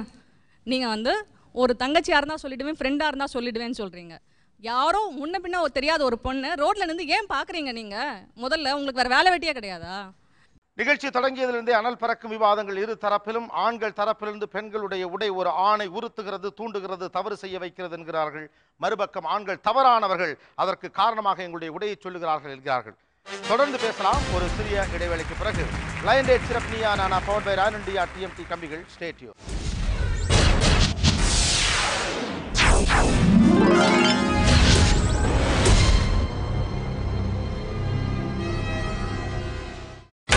நீங்கள் பார்த்துக் கொண்டிருப்பது உங்கள் Vijay. Welcome back to line date சிறப்பு Neeya Naana power by Ron India TMT கம்பிகள். ஒரு பெண்ணினுடைய உடை சுதந்திரம் குறித்து தலையிடுவதற்கான அதிகாரம் ஆண்களுக்கு இல்லை என்கிறது பெண்கள் தரப்பு. ஆனால் ஒரு பெண் அணியக்கூடிய உடை பொறுத்துதான் அந்த பெண்ணினுடைய பாதுகாப்பு தீர்மானிக்கப்படுகிறது. காரணம், ஆணின் மனதில் சபலம் கொஞ்சம் இருக்கிறது. பெண்கள் இயல்பு நிலையிலிருந்து அதை புரிந்து கொள்ள வேண்டும் என்று இந்த பக்கத்தில் கருத்து சொல்லுகிறார்கள். ஓகே, பின்னால எப்படியெல்லாம் டீஸ் பண்ணப்படுகிறீர்கள் அதை சொல்லுங்க. ஆக்சுவலி யங்ஸ்டர்ஸ்னே கிடையாது சார், இந்த ஏஜ் குரூப்பே பாரபட்சமே பார்க்காம டீஸ் பண்ணுறாங்க. இன்றைக்கி நான் ஒரு பொண்ணு, நான் பஸ்ஸில் நிற்கிறேன் அப்படின்னா என் பக்கத்தில் எனக்கு தாத்தா மாதிரி ஒருத்தர் நின்றுட்டுருப்பார். அவருக்கு நான் என்ன ட்ரெஸ் போட்டிருக்கேன்னு தெரியாது, ஆனால் நான் பொண்ணுன்றது மட்டும்தான் தெரியும். அது தெரிஞ்சாலே போதும் என்னை இடிக்கிறதுக்கும் என்னை ஹாரஸ் பண்ணுறதுக்கும். So you just need a girl, you just need a female. Okay, so இந்த ட்ரெஸ்ஸு இதெல்லாம் வந்து சும்மா நீங்கள் போய் சொல்கிறீங்க.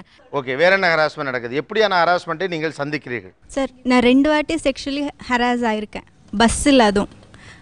அதுவும் இவங்க சொன்ன மாதிரி ஒரு தாத்தா எபவ் 40 years. அதே இவங்க சொன்ன மாதிரி ட்ரெஸ்ஸிங் ஒரு பிரச்சனையே கிடையாது. அவ்வளோ கூட்டம், அதுக்கு நடுவில் கை வருது. அவர் நான் கண்டிப்பாக செருப்பாலே அடித்தேன். ஆனால் மனசு கஷ்டமாயிடுச்சு, ஐயோ அப்படி அடிச்சிட்டோமேன்னு. அதுக்கப்புறம் இன்னொரு வாட்டி பஸ்ஸு திடீர்னு ஸ்ட்ரைக் ஆகிடுச்சு. ஏற ட்ரை பண்ணுறேன், நுழைய முடியல. அப்படியே அந்த ஃபுட்போர்டில் நிற்கிற பசங்க சுற்றிட்டாங்க. அன்றைக்கி ஒழுங்காக போத்திக்கிட்டு சல்வார் போட்டுட்டு இருந்தேன். நடுவில் நின்றுட்டுருக்கேன், அழுதுகிட்டே வெளியில் வந்தேன், ஏன் இப்படி இருக்காங்க அப்படின்னு. ஓகே, வேற Sir, and their hands are always like this in bus. Their hands are always like this, expecting. They are expecting. அவங்க தெரியாமையாவது தட்டுப்படுற மாதிரி வச்சுக்கணும்னு காத்துட்டு இருக்காங்க சார். ஸ்கூல் ஸ்டூடெண்ட்டாக இருந்தப்பயே நான் சந்திச்சிருக்கேன். அதாவது என்னென்னா, சும்மா போகிறப்போ ஸ்கூல் ஸ்டூடெண்ட்டு எல்லாமே க்ளோஸ் பண்ணிட்டு தான் போயிருப்போம். அந்த சுச்சுவேஷனில் ஏஜ் வச்சு வந்து எஸ்கேப் ஆகிற சொன்னாங்க. அப்படி இல்லை, எல்லாமே தாத்தாங்க, அந்த மாதிரி வயசானவங்க கூட வந்து எவ்வளவோ டார்ச்சர் கொடுத்துருக்காங்க. என்னவா இருந்தாலும் அந்த இடத்துல அவங்களுக்கு பண்ணணும் அப்படிங்கிற ஒரு தாட் இருக்குது. காலையில் 6 o'clock கிளம்புறேன். அந்த 6 o'clockல கூட ஒரு 40 ஏஜில் இருக்கவங்க வந்து தொடுறாங்க, இடுப்பில் கை வைக்கிறாங்க. என்ன சார் அப்படின்னு கேட்குறதுக்கு அவர் ரெஸ்பான்ஸே இல்லாமல் நான் அப்படி தான் வைப்பேன், இது கூட்டம் அப்படின்னு அவ்வளோ ஆர்கியூ பண்ணுறாரு. கேட்டால் அவங்க ஆம்பளை.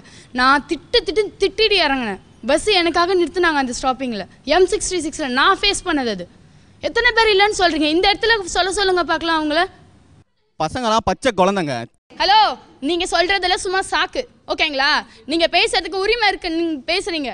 ஆனால் அந்த ஏஜில் நீங்கள் எல்லாருமே பண்ணுறீங்க தான், நான் இல்லைன்னு சொல்லலை, ஓகேங்களா? நீங்கள் பேசுகிறீங்கல்ல, இந்த மாதிரி பண்ணால் நான் இப்படி தான் பேசுவேன், உங்கள் வயசில் இப்படி தான் இருப்பேன், என் உங்கள் ஃப்ரெண்டுக்கு ரைட்ஸ் இருக்குது, நீங்கள் சொல்கிறீங்க. உங்களுக்கு என்ன ரைட்ஸாக இருக்குது? நீங்கள் இந்த ட்ரெஸ்ஸாக பண்ணால் இப்படி பண்ணால் நான் இப்படி தான் கமெண்ட் பண்ணுவேன்னு என்ன சார் ரைட்ஸ் இருக்குது உங்களுக்கு? சொல்லுங்கள். உங்கள் வயசான என் வயசில் உங்களுக்கு ஒரு பொண்ணு இருக்கும்ல, இப்போ நீங்கள் எப்படி பேசல, உங்கள் பொண்ணை நாளைக்கு எவனா ஒருத்தன் கலாய்ச்சானா அப்போ எப்படி தான் சொல்லிட்டு இருப்பீங்களா? வேற என்ன ஹராஸ்மெண்ட் சந்திச்சீங்க? நான் சொல்கிறேன். வேற என்ன ஹராஸ்மெண்ட்? கமெண்ட் பாஸ் பண்ணிட்டே போவானுங்க, எச்சி துப்பிட்டு போவானுங்க, இந்த மாதிரிலாம் செய்கிறானுங்க. என்ன கமெண்ட் பாஸ் பண்ணுறாங்க? அப்படி சீன் போடுறாப்பாடா, இதுக்கும் நான் எல்லாமே க்ளோஸ் பண்ணிட்டு போவேன். துப்பட்டாவை இப்படி க்ளோஸ் பண்ணியிருப்பேன், ஹெல்மெட் போட்டிருப்பேன், கைக்கு க்ளவுஸ் போட்டிருப்பேன், பேர் அழகி போகிறாப்பாடா, எல்லாத்தையும் கவர் பண்ணிட்டு போகிறாப்பாடான்னு சொல்கிறானுங்க. கவர் பண்ணாலும் தப்பு, கவர் பண்ணாட்டியும் தப்பா? ட்ரெஸ்ஸை பார்த்து தான் அவருக்கு ஹார்மோன்ஸ்லாம் இதுவாகிடுது, அவருக்கு பார்த்தா ஒரு உணர்ச்சி ஏற்பட்டுது அப்படிலாம் சொல்கிறாங்க. 50 வயசு தாத்தா வந்து 5 வயசு பொண்ணை வந்து இது செக்ஷுவல் ஹராஸ்மெண்ட் பண்ணியிருக்காரு. ஆனால் 50 வயசு தாத்தாக்கு வந்து அந்த சின்ன 5 வயசு பொண்ணு போட்ட ட்ரெஸ்ஸுனால தான் அவருக்கு வந்து அந்த உணர்ச்சி ஏற்பட்டுச்சு. என்னன்னா, உண்மையாகவே என்னன்னா, நீங்கள் எல்லாரும் ஒரு சாக்குக்காக எதுக்காக அப்படி சொல்கிறீங்கன்னு தெரியல. எல்லாருமே ஒரு தாத்தா ஒரு தாத்தா ஒரு தாத்தா ஒரு தாத்தான்னு இழுக்கிறீங்க. தாத்தாக்களும் சில நேரத்தில் ஈவ் டீசிங் பண்ணுறாங்கன்னு உண்மை. ஆனால் உண்மையிலேயே இளைஞர்கள் தான் அதிகமாக ஈவ் டீசிங்கில் ஈடுபடுகிறார்கள். அதை சொல்ல உங்களுக்கு ஏனோ மனசு இல்லை அல்லது பயம். இருங்கம்மா, தாத்தாவும் பண்ணியிருப்பார், புரிஞ்சுக்கங்க. நீங்களாம் ஈவ் டீசிங் பண்ணுறதை பொறுத்துக்கங்க, நான் சொல்லலை. இந்த சொன்னதில் 9 பேர் தாத்தாக்களை இழுத்துருக்கீங்க. உண்மையாகவே தாத்தாக்களை விட இளைஞர்கள் தான் அதிகமாக ஈவ் டீசிங் பண்ணுகிறார்கள். ஒன்று, நீங்கள் ஈவ் டீசிங் பண்ணக்கூடிய இளைஞர்களை பற்றி சொல்லுவதற்கு பயப்படுகிறீர்கள் அல்லது அது வேண்டாம் என்று நினைக்கிறீர்கள். இல்லைனா தாத்தா ஈவ் டீசிங் பண்ணால் உங்களுக்கு கோபம் வருது, பையன் ஈவ் டீசிங் பண்ணால் அது உங்களுக்கு கோபம் வரலை. அப்படி தான் எடுத்துக்கணும். அவங்க சொன்ன மாதிரி அதை ஜாலியாக எடுத்துகிட்டு போகிறீங்க, ரிலாக்ஸ்டாக. It's not a complaint against you. But உங்களுக்கும் புரிய வேண்டிய விஷயம்னு ஒன்று இருக்கு ரைட்டா? தாத்தாங்க 40 வயசு 50 வயசு இதெல்லாம் நீங்கள் புத்தகத்தில் படித்தது, நியூஸ் பேப்பரில் படித்தது, எல்லா நேரத்திலையும் உங்களுக்கு நடந்ததே இல்லை. உங்களுக்கு அதிகமான முறை ஹராஸ்மெண்ட் இளைஞர்களால் நடந்திருக்குங்கிறத நீங்கள் கம்ப்ளைண்ட்டாக பதிவு பண்ணலைன்னா யூ என்ஜாய்ட் இட்னு தான் அர்த்தம். ஹராஸ்மெண்ட் நான் சொல்றது கிண்டல் கேலிங்க. I am complaining that the maximum people who are harassing or teasing are youngsters. திரும்ப அதே ஆர்குமெண்ட்டுக்குள்ளே போகாமல் அடுத்த இடத்துக்கு வருவோம். ரெண்டு பேருமே கேட்கணும்னு நினைக்கிறேன். இந்த ஈவ் டீசிங் அல்லது இந்த கிண்டல் பண்ணுறது அல்லது கமெண்ட் பாஸ் பண்ணுறது அப்படிங்கிறது எய்ம்லெஸ்ஸாக கேஷுவலாக நடந்துருதா பெரும்பாலான நேரங்களில், இல்லை இன்டென்ஷனலாக பிளான்டாக நடக்குதா? நான் இன்டென்ஷன் எல்லா டைமும் இருக்கும், நான் நம்பலை. கேஷுவல் கூட இருக்கலாம். ஏன்னா இட் ஹேப்பன் வித் மீ. நாங்கள் எங்கள் கலீக்ஸ்லாம் ஒரு வாட்டி போயிட்டே இருக்கச்சு 2 பேர் சும்மா பைக்கில் வந்துட்டு என்னம்மா டைம் அப்படின்னு கேட்பாங்க. ஸோ அது அவங்களுக்கு ஒரு த்ரில்லாக இருக்கலாம். சே 2 பேர் போகிறாங்க அண்ட் கேஷுவலாக டைம் கேட்குறது. ஸோ தட் இஸ் லைக் அவங்களோட பேசிட்டேன் அந்த மாதிரி ஒரு கேஷுவல் ஃப்ளட் இதாக இருக்கலாம். கேஷுவல் what you call அதே at the same time I have one question. ஒரு வாட்டி அவங்க சொன்னாங்களே ஒரு பொண்ணை நல்லா பார்த்தனா பைக் வச்சுட்டு அவங்கள வந்து பார்த்துட்டு சுற்றுவாங்க. ஒரு 2-3 வாட்டியே சுற்றுவாங்க. Diesel செலவழிச்சிட்டு petrol செலவழிச்சிட்டு. எனக்கு ஜஸ்ட் ஐ வாண்ட் அண்டர்ஸ்டாண்ட் இது. அதை சுற்றிட்டு ஆக்சுவலி உங்களால் ஒன்றும் பண்ண முடியாது. பிகாஸ் அந்த பொண்ணு யூ ஆல்சோ நோ அந்த பொண்ணை வந்து பேச முடியாது. ஆனால் அவங்க அந்த ஃபுட்பாத்தில் இருப்பாங்க, இவங்க இந்த லேன் ரோட்டில் போவாங்க. ஒரு 2-3 வாட்டி போயிட்டு ஒரு பைக்கை ஒரு ஃபாஸ்ட்டாக ஆக்சிலரேட் பண்ணிட்டு போயிட்டு வரல, அதில் என்ன த்ரில் கிடைக்குமா? எனக்கு ஒரு ஜஸ்ட் ஒரு இது ஜஸ்ட் என்னோட தாட். எனக்கு ஒரு கொஸ்டின், இன்க்விசிட்டிவ் கியூரியாசிட்டி. ஆனால் அழகான கேள்வி இது. ஒரு பொண்ணை ஃபஸ்ட்டு வாட்டி பார்க்குறப்ப ரொம்ப அழகாக இருக்கும். ஆஹா சூப்பர் ஃபிகரு, மறுபடியும் இன்னொரு வாட்டி போய் பார்க்கலாம், பார்க்க தோணும். அது பார்த்தோன்னா மறுபடியும் உள்ளுக்குள்ள ஒரு பிளாசம், மறுபடியும் கிளம்பும், வச்சு இன்னொரு வாட்டி பார்ப்போம். அப்படி வேறு சுற்றிட்டு வந்து பார்க்கணும். அது பார்க்கவே பார்க்காது, கண்டுக்காமலே போயிடும். பட் இருந்தாலும் ஒரு மனசுக்குள்ள ஒரு சந்தோஷம். சூப்பர் ஃபிகர் போகிறப்ப நினச்சிட்டு போவேன், நல்ல ஃபிகர்மா சூப்பராக போயிட்டு இருந்துச்சு. எனக்குள்ள ஒரு சந்தோஷம், ஒரு திருப்தி, நல்ல ஒரு சந்தோஷம் கிடைக்கும். அது கிடைக்காது, வேற எதுலையும் கிடைக்காது. I agree. உங்களுக்கு அந்த த்ரில் கிடைக்கிறது இல்லையா? பட் நீங்கள் அந்த பொண்ணோட நிலைமை ஒரே வாட்டி நினச்சி பாருங்கள். அவங்க வந்து பயந்துருப்பாங்க. ஏன்னா அவங்க ஒரு தனியாக பொண்கள் ஒரு அந்த மீடியன் வழியாக போயிட்டு நீங்கள் 4-5 வாட்டி போயிட்டு ஆக்சிலரேட் பண்ணிவிட்டு அவங்கள வந்து ஒரு பயமுத்துறீங்க. நீங்கள் லைக் இன்னும் ஏதாவது பண்ணிடுவாங்களோ அதுன்னு அவங்கக்கிட்ட அந்த பயம் வருது. இந்த கல்ச்சர் தான் நான் சேஞ்ச் பண்ண சொல்கிறேன். நீங்கள் பார்க்குற ஒரு தாட்டும் ஏன் அந்த மாதிரி பேடாக பார்க்குறீங்க? நான் பேடாக பார்க்கல. என்ன மனசு, எங்கள் மனசுக்குள்ளே என்ன ஓடும் மட்டும்தான் சொல்கிறேன். உங்கள் மனசில் சொன்னீங்கல்ல, அது பார்க்கச்சு எனக்கு ஒரு சந்தோஷம் கிடைக்கும். அதே சமயத்தில் எங்கள் மனசில் நீங்கள் இப்படி பண்ணால் என்ன தோணுன்னு மட்டும்தான் சொல்கிறேன் நான். ஏன்னா இப்போ உங்களுக்கு அந்த அந்த கன்சிட்ரேஷனும் வரணும்னு சொல்ல வரேன். நாளைக்கு நீங்கள் இன்னொரு வாட்டி இந்த எபிசோட்க்கு அப்புறம் மேபி நெக்ஸ்ட் டைம் ஆக்சிலரேட் பண்ணிச்சு டெஃபினட்டாக இது உங்கள் மைண்டில் ஸ்ட்ரைக் ஆகும். ஆஹா நம்ம ரசித்தோமே, அந்த பொண்ணு மனசில் என்ன தோணுன்னு ஒரே வாட்டி யோசிக்க தோணும்னு நினைக்கிறேன். This is just what I want to convey. ரொம்ப நியாயமான பாயிண்ட். நெக்ஸ்ட் டைம் இதெல்லாம் பண்ணும்போது நாங்கள் ரீதிங்க் பண்ணுவோம். Thank you so much. அதோ டாஸ்க் அக்கம்ப்ளிஷ்ட். வந்து நாங்கள் இவ்வளோ ஹர்ட் ஆவீங்கன்னு சொல்லிட்டு யாரும் நாங்கள் எதிர்பார்த்துருக்க மாட்டோம். அது ஒன்று. மோரோவர் இதை நாங்கள் யாரும் நியாயப்படுத்த விரும்பலை. இதை நியாயப்படுத்த விரும்பலை. நான் இன்னொன்று பதிவு பண்ண விரும்புகிறேன். என்னுடைய ஃப்ரெண்ட்ஸ் சர்க்கிளில் நிறைய பேர் கேட்பேன், என்ன மச்சான் லவ் பண்ணுறியா? ஆமாண்டா அப்படின்னு. எப்படி மச்சான் அது பெரிய இடத்துல இருக்குது, எப்படி கரெக்ட் பண்ணான்னு? இல்லை மச்சான் ஒரு ரோட்டில் போச்சு, பைக்கை சுற்றிட்டு வந்தேன், அதனால் இதை நான் சும்மா சொல்லணும்னு சொல்லுங்கள். சீரியஸாக நான் கேட்டது சொல்கிறேன். ஸோ நீங்கள் மாறணும்னு சொல்கிறீங்க. நாங்களாம் நீங்கள் வந்து அதை என்கரேஜ் பண்ணாதீங்க தயவு செஞ்சு. நீங்கள் யாரும் அந்த மாதிரி பையங்களோ திரும்பி கூட பார்க்காதீங்க. தயவு செஞ்சு சொல்கிறேன், திரும்பி கூட பார்க்காதீங்க இனிமேட்டு. அவ்வளோதான். குட்டி ரேவதி, இந்த 2 தரப்புலையும் பேசுனதில் நீங்கள் சந்தித்த நல்ல விஷயங்களாக கரெக்டாக பேசுனாங்களேன்னு தோணுது என்ன? இல்லை என்ன இவ்வளோ அபத்தமாக பேசுகிறாங்க உங்களுக்கு பட்டது என்ன? உங்களுக்கு ஆத்திரம் வர வைத்தது என்ன? பெண்கள் எல்லாம் வந்து ஒரு மானுட பதர்கள் போலவும், இவர்களெல்லாம் வேறு ஒரு ரேஸ் மாதிரி, ஏதோ நாய் பூனை குரங்கு மாதிரியான ஒரு வரையறுக்கப்பட்ட வேறு ஒரு ரேஸ் போலவும் அவங்க பேசிட்டே இருக்கிறது வந்து, இது நாம் வந்து இவர்களுக்கு யார் பின்னிருந்து இதை வந்து ஊக்கப்படுத்துகிறாங்க அப்படிங்கிற விஷயங்களை நம்ம கேள்விக்குட்படுத்தணும் அப்படின்னு தோணுது. முதல் விஷயமா அந்த சர்வே கூட, அந்த நேஷ்னல் கேபிட்டல் ரீஜன்லேருந்து ஒரு சர்வே பண்ணியிருக்காங்க. இந்த சர்வே கூட எப்படின்னா ஒரு பொது புத்தியை வந்து நிலைநிறுத்துறது அப்படின்னு பார்க்குறேன். ஏன்னா நீங்கள் அந்த இதில் பார்த்தீங்கன்னா யார் எந்தெந்த மாதிரியான பெண்கள் வந்து ஸ்ட்ரீட் ஹராஸ்மெண்ட்க்கு பாலியல் வன்முறைக்கு ஆளாகிறாங்க அப்படின்னு ஒரு லிஸ்ட் கொடுத்துருக்காங்க. அதில் ஒரு முக்கியமான விஷயம் ரொம்ப அதிர்ச்சியாகவும் இருந்தது என்னென்னா, எந்த பெண்ணினுடைய தாய் விதவையாரோ அவருடைய பெண் வந்து இது எந்த விதமான ஒரு தர்க்கபூர்வமான விஷயமும் கிடையாது. அப்படி அதில் நிறைய பாயிண்ட்ஸ் இருக்குது. நம்ம ஒவ்வொன்றையும் ஒரு விவாதத்துக்கு உட்படுத்தலாம். ஆனால் நான் என்ன நினைக்கிறேன்னா, இந்த விவாதம் வந்து ஒரு தளத்திலிருந்து நடத்தப்படவில்லை அப்படின்னு எனக்கு தோணுச்சு. காரணம் என்னென்னா, இவர்கள் எப்போதும் இன்னும் அந்த லெவலில் தான் இருக்காங்க. இவர்கள் எல்லாரும் வந்து இவர்களுடைய கட்டுப்பாட்டின் கீழ் இருக்கக்கூடியவர்கள் அப்படிங்கிறது போலவும், இவர்களெல்லாம் வேறு ஒரு ரேஸ் போலவும், இவர்கள் அந்த மாதிரியான ரேஸில் வளர்க்கப்பட்டு நாங்கள்லாம் இப்படி இருக்கிறோம் நாங்கள் சொல்கிறத நீங்கள் கேட்கணும், நாங்கள் டீஸ் பண்ணால் நீங்கள் சகிச்சுக்கணும். இந்த மாதிரியான ஒரு மனப்பான்மை, நான் இவர்களை குற்றம் சொல்லவில்லை, இவர்களுக்கு பின்பாக ஒரு பெரிய நிறுவன அமைப்பு இருக்குது இல்லையா, நம்ம அதை கேள்வி கேட்கணும் அப்படின்னு எனக்கு தோணுது. ஆயிரக்கணக்கான வருஷமாக வந்து நீ வந்து பெண்ணை விட ஒரு ஸ்டெப் மேலே அப்படின்னு கற்றுக் கொடுக்கப்பட்ட ஒரு ஆண், இன்றைக்கி வந்து நீங்கள் திடீர்னு இல்லை பெண்களோட உணர்வுகளையும் நீங்கள் புரிஞ்சுக்கணும், அந்த உணர்வுகளை புரிஞ்சுக்கிட்டு அதுக்கு மதிப்பு கொடுத்து அதுக்குண்டானபடி உன்னை மாற்றிக்கணும். பெரும்பான்மையான பெண்கள் வந்து ஒரு வார்த்தையை பயன்படுத்தினாங்க, செல்ஃப் கண்ட்ரோல் அப்படின்னு. இந்த செல்ஃப் கண்ட்ரோல் வந்து எந்த ஆணுக்கும் நம்மளோட கலாச்சாரம் கற்றுக் கொடுத்ததில்லை. எங்கள் வீட்டில் எங்கள் அப்பாவோ எங்கள் தாத்தாவோ எங்கள் சித்தப்பாக்களோ யாருமே எனக்கு வந்து நீ இப்படி செல்ஃப் கண்ட்ரோல் பண்ணிக்கோ அப்படின்லாம் சொல்லி கொடுத்ததில்லை. ஸோ செல்ஃப் கண்ட்ரோல் கற்றுக் கொடுக்காத ஒரு சமுதாயத்திலேருந்து வந்த ஒரு ஆண் கூட்டத்துக்கு செல்ஃப் கண்ட்ரோல் கற்றுக் கொடுக்கணும்னு பெண்கள் முயற்சி செய்தாலும், அல்லது அவங்களுக்கு இன்றைக்கி வருது இல்லையா ஒரு சுதந்திரம், தனக்கு விருப்பப்பட்ட ஆடை அது ஈர்ப்பு கொடுக்க எதிர்பார்ப்பு வந்து ஈர்க்குது அப்படின்னு தெரிஞ்சாலும் கூட இந்த ஆடை நான் அணிவதால் எனக்கு வந்து நிறைய பேர் என்னை பார்க்குறாங்க. என்னை நிறைய பேர் பார்க்கும்போது ஆட்டோமேட்டிக்காக அவங்களுக்குள்ள ஒரு கான்ஃபிடென்ஸ் வருது. சுடிதார் அணிஞ்ச அல்லது ஒரு எப்படி சொல்கிறது, ஒரு தாவணி அணிஞ்ச ஒரு கிராமத்து பெண்ணுக்கு இல்லாத ஒரு மிடுக்கு 10 பேருக்கு நடுவில் ஒவ்வொரு நாகரிக பெண்ணுக்கும் உண்டு. பஸ்ஸில் பார்த்தீங்கனாலும் ட்ரெயினில் பார்த்தீங்கனாலும் ரொம்ப தைரியமாக சுற்றுறாங்க. இந்த தைரியத்தோட அடிப்படை வந்து அவங்க போட்டுக்கிற ட்ரெஸ்ஸும் ஒரு மிகப்பெரிய பகுதி. ஆனால் அந்த ட்ரெஸ்ஸு போடுறதுனால இருக்கிற ஆணுக்கு வந்து என்னென்ன மாற்றங்கள் உண்டாக்குது, அந்த மாற்றங்கள் எல்லாமே உண்டாகிறத வந்து அவன் கண்ட்ரோல் பண்ணிக்கணும். அவன் கண்ட்ரோல் பண்ணிக்கிட்டு ஏன் கவரப்படணும், அவன் வந்து ஈர்க்கப்படணும், ஈர்க்கப்பட்டு அதனால் என்னை பற்றி அவன் தள்ளி போய் எங்கேயாவது ஃப்ரெண்ட்ஸ்கிட்ட சொல்லணும். ஆனால் என்னை எந்த வகையிலையும் பாதிச்சிடாமல் இருக்கணும். என்னை பாதிக்காத இருக்கிற வரைக்கும், நான் சேஃபாக இருக்கிற வரைக்கும் எனக்கு வந்து இது எவ்வளோ என்ன மாதிரி ட்ரெஸ்ஸு போட்டுட்டாலும் ஓகே அப்படின்ற ஒரு மனப்பான்மை வளர்ந்துருக்கு.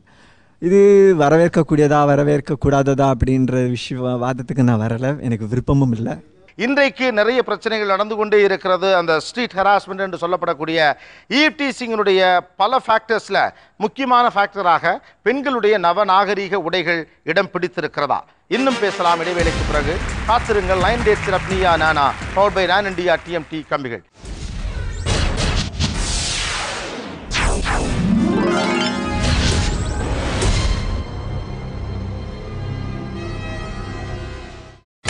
நீங்கள் பார்த்துக் கொண்டிருப்பது உங்கள் Vijay. Welcome back to line date சிறப் Neeya Naana powered by Ron India TMT கம்பிகள். ரொம்ப சென்சிட்டிவான ஒரு விஷயம் பற்றி நம்ம பேசிட்டு இருக்கோம். யதார்த்தமான வாழ்க்கையில் இன்றைக்கு இருக்கக்கூடிய நவீன கால பெண்களின் உடை செக்ஷுவல் ஹராஸ்மெண்ட் அல்லது ஈவ் டீசிங் என்கிற விஷயத்திற்கு காரணமாக இருக்கிறதா, அல்லது வேறு ஃபேக்டர்ஸ் தான் காரணமா? அது சாக்குப்போக்கு சொல்லுவதற்காக உடை பற்றி ஆண்கள் பேசுகிறார்களா?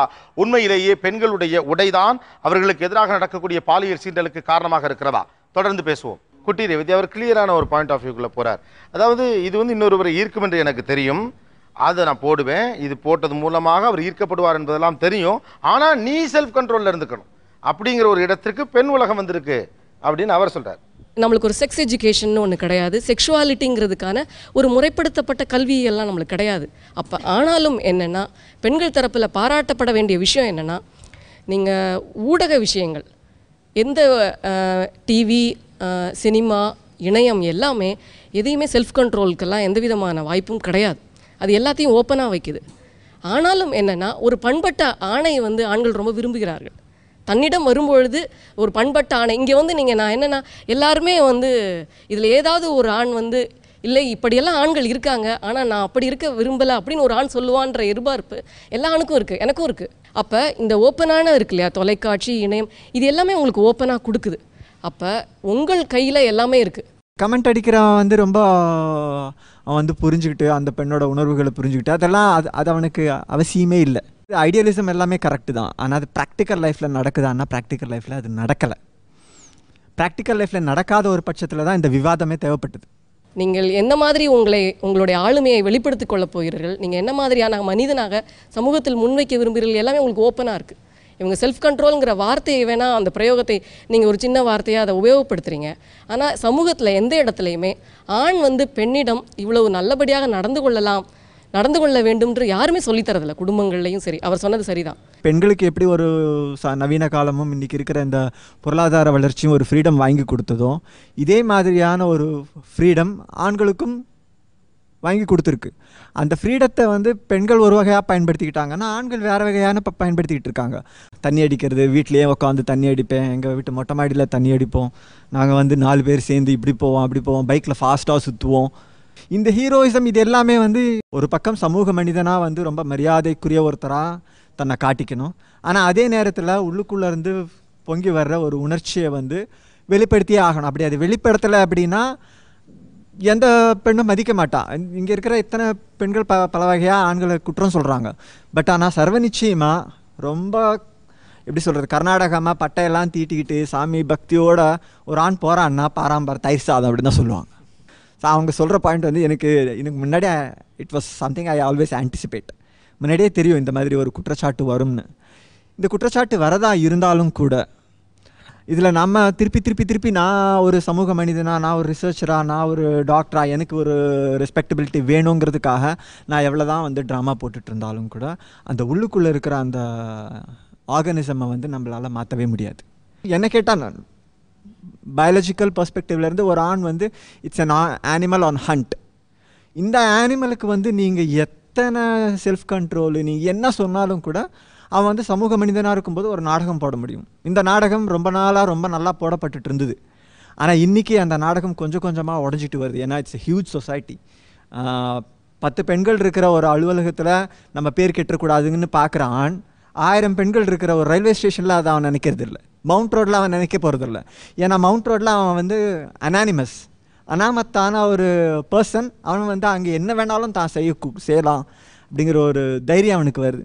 இதை நான் நம்பலை கோபிநாத். ஏன்னா இவ்வளோ பேர் பேசுனதுக்கும் டாக்டர் பேசுகிறதுக்கும் ஒன்றும் ரொம்ப வித்தியாசம் இல்லை. அவர் தேர்ந்தெடுத்த வார்த்தைகளால் அதை போட்டிருக்காரு அப்படின்னு வேணால் சொல்லலாம். ஏன்னா அனிமல் ஆன் ஹண்ட்டுனா நான் சொன்ன மாதிரி தான் முன்னாடி. ஸோ அப்போ நம்ம ஒரே ரேஸ் கிடையாது. அப்புறம் எதுக்கு இந்த உரையாடல்? நீங்களும் நானும் ஒரே இனத்தை சார்ந்த ஒரு மனித இனம் சார்ந்தவர்கள் இல்லை என்று வந்து விட்டால் அப்போ நாங்களும் என்ன அனிமல் ஆன் ஹண்ட்டு தானே.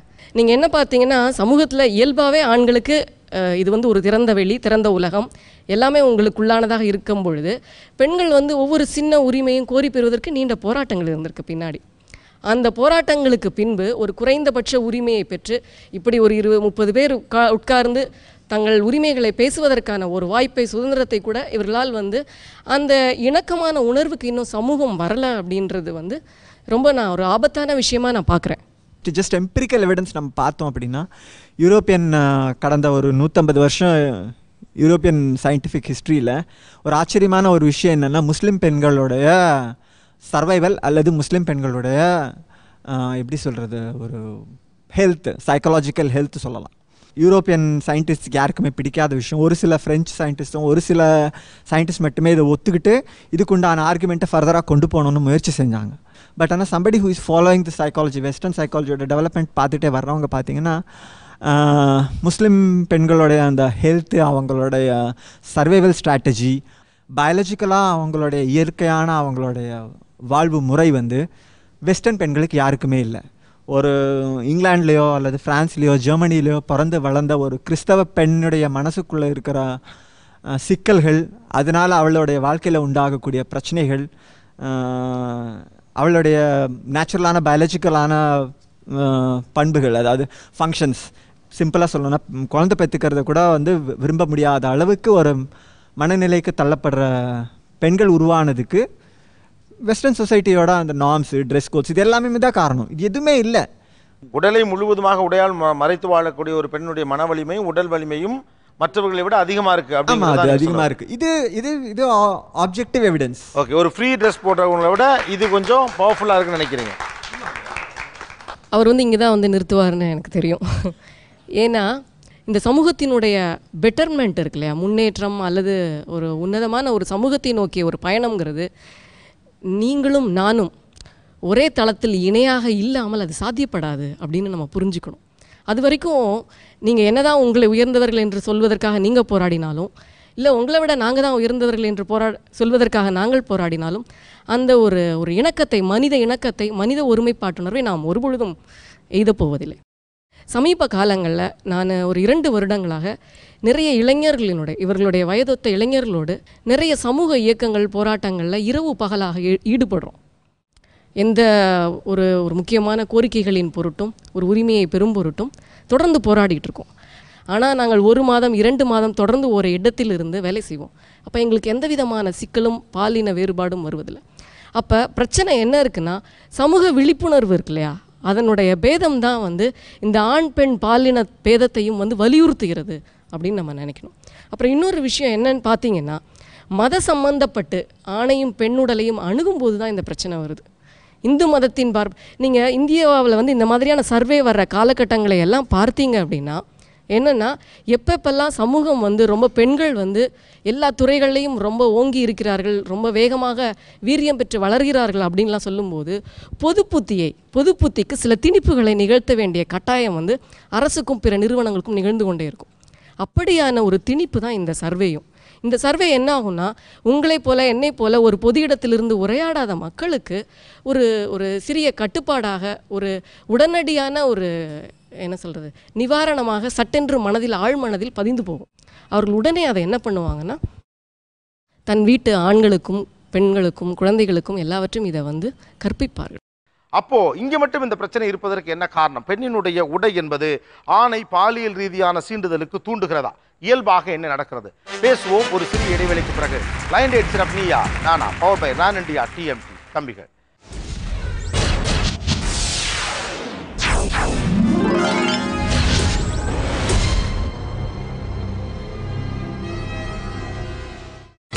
நீங்கள் பார்த்துக் கொண்டிருப்பது உங்கள் விஜய்.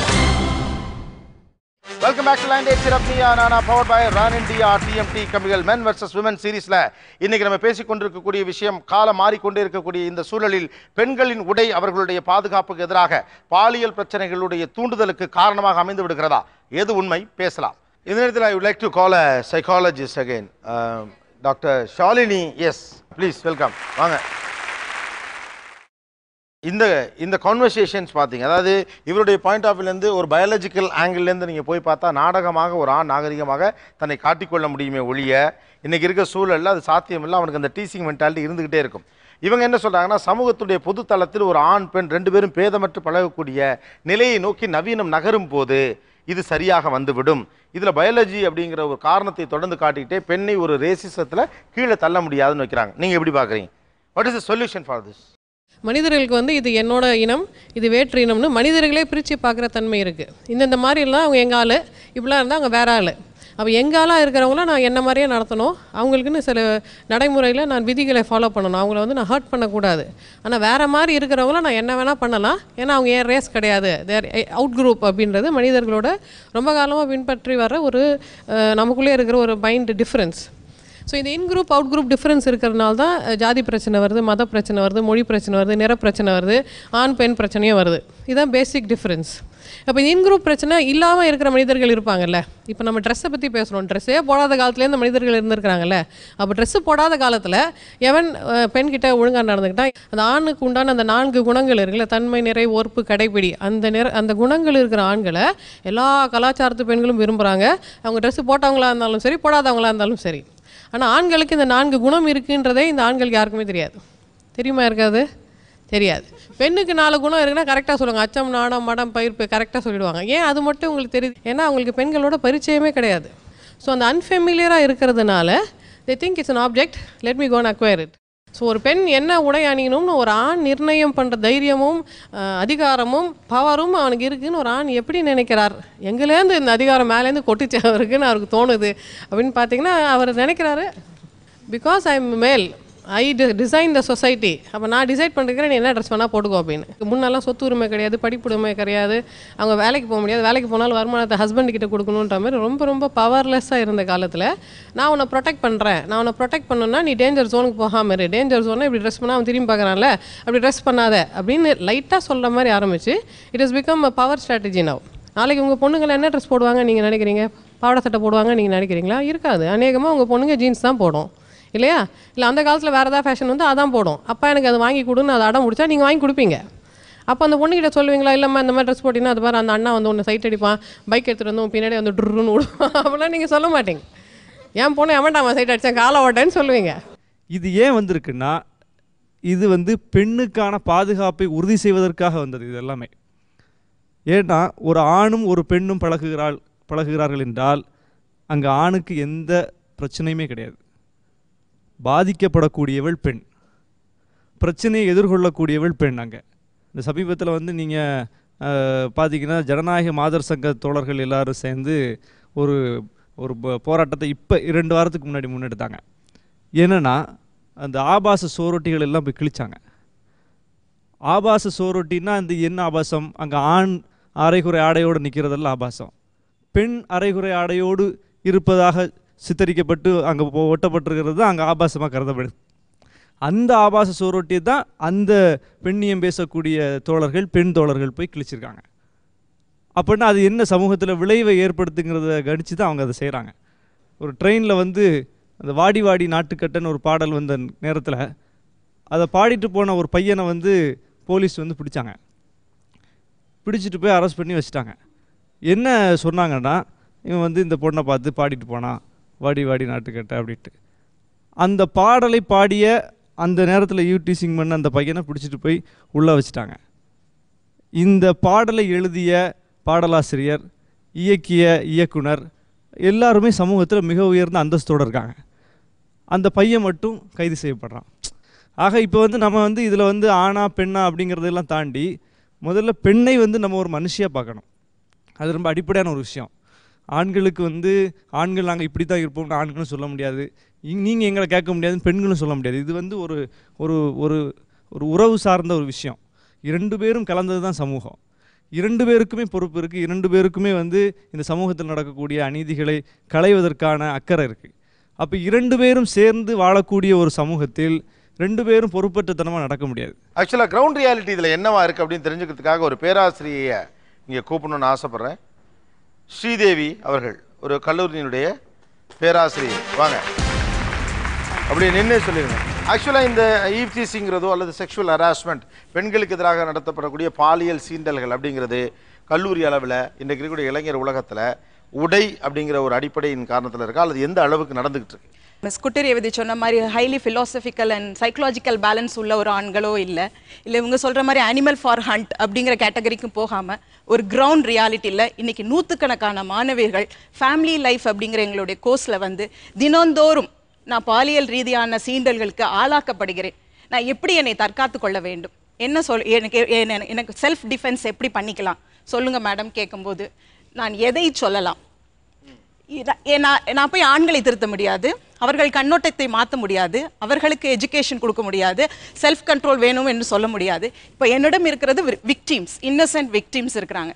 இப்போ இவங்களுக்கு நான் ஒரு தற்காப்பு கலையை சொல்ல வேண்டிய கட்டாயத்தில் இருக்கிறேன். அப்பொழுது நான் முதலில் சொல்லக்கூடிய விஷயம், உடை, ஏன் உங்கள் உடையை ஒரு கண்ணியமானதாக ஆக்கிக்கொள்ளக்கூடாது அப்படிங்கிறதா என்னோட பாயிண்ட். அப்படி பண்ணும்போது 50% ஆஃப் த ப்ராப்ளம் குறையும். எப்படி பெண்களே சொல்கிறாங்க, அவங்களே சொல்கிறாங்க, கரெக்ட் மேம், எங்கள் உடையில் ஒரு கண்ணியம் இருக்கும் பொழுது ப்ராப்ளம் கொஞ்சம் குறையுது என்று கூறுகிறார்கள். இல்லை, இதில் வந்து கேள்வி வந்து ரொம்ப முக்கியம்னு நினைக்கிறேன். குறிப்பாக டாக்டர் வந்து மானுடவியல் விஷயங்களை பேசும்போது நம்ம அதை கவுண்டர் பண்ண வேண்டியது இருக்குது. அதே மாதிரி ஷானவாஸ் என்ன சொல்கிறாரு, இந்த மாதிரியான பெண்கள் தான் வந்து இதில் எச்சரிக்கையாக இருக்கணும் அப்படிங்கிறது. இது வந்து இப்போ ஆசிரியரும் வந்து சொல்கிறாங்க உடையில் வந்து கண்ணியம் வேண்டும். கண்ணியம்னு சொல்கிறது உங்கள் அளவுக்கு எது கண்ணியமோ அதை தான் நீங்கள் வலியுறுத்துறீங்க. என் அளவிற்கு சுதந்திரமும் வசதியும் ஒன்று இருக்கிறது. நான் வந்து ஒரு சேலை உடுத்தும் பெண் தான். ஆனால் நான் வந்து 30-35 நாட்கள் வந்து ஆராய்ச்சிக்காக கிராமமாக ஊராக செல்லும் பொழுது எனக்கு எப்படி அந்த புடவை வந்து எனக்கு வசதியாக இருக்க முடியும்? நான் ஓடி பஸ்ஸில் ஏறி போகிற ஒரு அப்படியான களப்பணிக்கு போகும்போது எனக்கு எந்த உடை பொருத்தமாக இருக்கிறது அப்படிங்கிறத தேர்ந்தெடுக்கிற உரிமை, என் உடலுக்கும் என் வசதிக்கும் பொருத்தமான உடையை நான் தேர்ந்தெடுக்கிற உரிமை எனக்கு வேணுங்கிறது தான் பெண்கள் வைக்கிற வேண்டுகோள். அதை வந்து நீங்கள் இப்படி பண்ணுனா நாங்கள் டீசிங் பண்ணுவோம், நீங்கள் இந்த பாருங்க, நீங்கள் இதை செய்யலைன்னா விளைவுகள் உங்களுக்கு தான், எச்சரிக்கையாக இருங்கள் அப்படின்னு திரும்ப தணிக்கை முறையை நம்ம மனதில் உளவியலில் திணிப்பதுங்கிறது வந்து நான் வந்து இதை நம்ம கொஞ்சம் வேறு மாதிரியாக உரையாடலை எடுத்து செல்ல வேண்டும் என்று தாழ்மையுடன் கேட்டுக்கொள்கிறேன். அதாவது ஒரு வாரத்துக்குள்ளே வந்த ஒரு தினமணி இஷ்யூவை நீங்கள் எடுத்து பார்த்தீங்கன்னா, இல்லை நேஷனல் கமிஷன் ஆஃப் விமன் வந்து ஒரு அட்வர்டைஸ்மெண்ட், பெரிய அட்வர்டைஸ்மெண்ட் கொடுத்துருக்காங்க செக்ஷுவல் ஹாரஸ்மெண்ட், ஸ்ட்ரீட் ஹாரஸ்மெண்ட் பற்றி. அதாவது கற்பிதங்கள்னு ஒன்று இருக்குது, அதற்கு மாறான உண்மைகள்னு ஒன்று இருக்குது. அவங்க சொல்கிற கற்பிதம் வந்து உடையால் தான் இந்த மாதிரி ஸ்ட்ரீட் ஹாரஸ்மெண்ட்டும் செக்ஷுவல் ஹாரஸ்மெண்ட்டும் நடக்குது அப்படிங்கிறது ஒரு கற்பிதம். உண்மை வந்து அது கிடையாது அப்படின்றது சமீபத்தில் வந்த ஒரு advertisement national commission for women release பண்ண ஒரு அட்வர்டைஸ்மெண்ட்டில் சொல்லப்பட்டிருக்கு. நான் இந்த தர்க்கங்கள் ஆர்குமெண்ட்ஸ் எல்லாம் விட்டுறேன். நான் இந்த மாதிரி திருத்தலாம் முயற்சி பண்ணல, எதுவும் பண்ணல. என் ஸ்டூடெண்ட் வரா, எனக்கு இந்த மாதிரி ப்ராப்ளம் இருக்கு மேம், நான் எப்படி ரெக்டிஃபை பண்றேன்னு கேட்கறா. அவளுக்கு நீங்க என்ன ஆலோசனை கொடுப்பீங்க? நான் என்ன சொல்றேன், நமது உடையை வந்து நவீனப்படுத்திட்டோம், அதற்கேற்ற ஆளுமையை பெண்கள் கையில் வைத்துக் கொள்ள வேண்டும் என்பது. ஆளுமை என்று நான் வந்து என்னுடைய தொழில் முடிந்து நடுநிசி 1 மணிக்கு 2 மணிக்கு கூட நான் வீடு திரும்புகிறேன். ஆனால் நீங்கள் வந்து இந்த பெண் வந்து நீங்கள் அது ஒரு மனித உளவியல் தான். இந்த பெண்ணை வந்து நம்ம என்ன வேணால் செய்யலாம்னு நினைக்கிறவங்களுக்கு நம்ம ஒரு வாய்ப்போ இல்லை ஒரு அந்த மாதிரியான பாவனைகளை உடலில் வைத்திருந்தால் பெண்கள் கண்டிப்பாக வந்து ஆண்களுக்கு அது ஒரு வாய்ப்பாக அமைகிறது. நான் என்ன சொல்கிறேன், நீங்கள் உடையை மட்டுப்படுத்தாதீங்கள், உங்களுடைய ஆளுமையை உயர்த்தி கொள்ளுங்கள். ஆளுமை தான் முக்கியம். எல்லோருக்கும் கல்வி இருக்கிறது, எல்லோரும் வேலை வாய்ப்பு இருக்கிறது, எல்லாரும் நவீன தொழில்நுட்பத்தை நோக்கி இது வந்து ஒரு பெரிய ஃபிலாசபிக்கலாக உயர்ந்த மனிதனை பற்றி நான் பேசவில்லை. இங்கே எல்லாரும் எங்கே இருக்கிறோம், எந்த சமூகத்தில் இருக்கிறோம், அந்த அளவை வைத்து தான் நான் இதை சொல்கிறேன். அது அப்யூஸ் ஆனவங்களையும் அப்யூஸ் செய்கிறவங்களும் ட்ரீட்மெண்ட்டுக்கு வராங்க. ஒரே ஆள் என்கிட்டே 2 விதமான நபர்களும் ட்ரீட்மெண்ட் வராங்க. அப்போ அந்த அப்யூஸ் செய்யப்பட்ட பெண்கள் யாருமே செக்ஸியாக ட்ரெஸ் பண்ணதே கிடையாது. எல்லா பெண்களும் நாகரீகமாக அழகாக அடக்கமாக தான் ட்ரெஸ் பண்ணுறாங்க. அவங்க சாய்ஸ் ஆஃப் ட்ரெஸ் தான் வேறையாக இருக்குது. இப்போ நான் கேட்குறேன்ல இந்த கிளைண்ட்ஸ் கிட்டே, எந்த மாதிரி பெண்ணை நீ சூஸ் பண்ணுவ விக்டிமைஸ் பண்ணுறதுக்கு? நீ பஸ்ஸில் போகிற, ட்ரெயினில் போகிற, எந்த பொண்ணு உனக்கு இடிக்க தோணுது அப்படின்னு நான் என் கிளைண்ட்ஸ் கிட்டே கேட்கும்போது அவங்க சொல்ல, எந்த பொண்ணு பயந்து ஓரமாக நிற்கிதோ, எது நான் போய் இடித்தா அப்படி குனிஞ்சிக்கிட்டு பயந்துட்டு நான் என்னை திரும்பி கூட பார்த்து முறைக்காமல் ப்ரொட்டஸ்ட் பண்ணாமல் தயங்கி அச்சம் நாணம் மடம் பயிர்ப்பை வெளிப்படுத்தும் பெண்களை மட்டுமே தேர்ந்தெடுத்து இடிக்கிறேன். ஏன்னா அதுதான் திராணி இல்லாதது, அதுதான் கேட்காது, இடிச்சாலும் கம்முன்னு இருக்கும் அப்படின்னு சொல்கிறாங்க. அப்போ நான் சொல்லணும், நீ ட்ரெஸ் பண்ணுறதுல இஷ்யூ இல்லைப்பா, நீ எப்படி உன் பாடி லாங்குவேஜை வச்சுருக்க, நீ அசர்ட்டிவாக இருக்கிறியா, கான்ஃபிடென்ட்டாக இருக்கிறியா, இங்கே வந்தால் உதவுன்ற அந்த பாடி லாங்குவேஜை நீ காமிச்சின்னா நீ என்ன ட்ரெஸ் பண்ணாலும் இடிக்க மாட்டாங்க. இர்ரெஸ்பெக்டிவ் ஆஃப் த ஜெண்டர், அது மேலாக இருக்கட்டும் ஃபீமேலாக இருக்கட்டும் இல்லை திருநங்கையாக கூட இருக்கட்டுமே, அவங்க பாடி லாங்குவேஜில் நான் அசர்ட்டிவ், நான் பவர்ஃபுல், என்னை ஒன்றும் நீ பண்ண முடியாதுன்ற அந்த மாதிரி ஒரு சிக்னலை கொடுக்கும்போது எதிராளி அடக்க ஒடுக்கமாக போயிடுறாங்க. அப்போ it is not about the dress, it's about the signal. இன்றைக்கு நிறைய பிரச்சனைகள் நடந்து கொண்டே இருக்கிறது. அந்த ஸ்ட்ரீட் ஹராஸ்மெண்ட் என்று சொல்லப்படக்கூடிய ஈவ் டீசிங்கினுடைய பல ஃபேக்டர்ஸில் முக்கியமான ஃபேக்டராக பெண்களுடைய நவநாகரீக உடைகள் இடம் பிடித்திருக்கிறதா? இன்னும் பேசலாம் இடைவேளைக்கு பிறகு. காத்திருங்கள். 9 date syrup Neeya Naana power by Ron India TMT கம்பிகள்.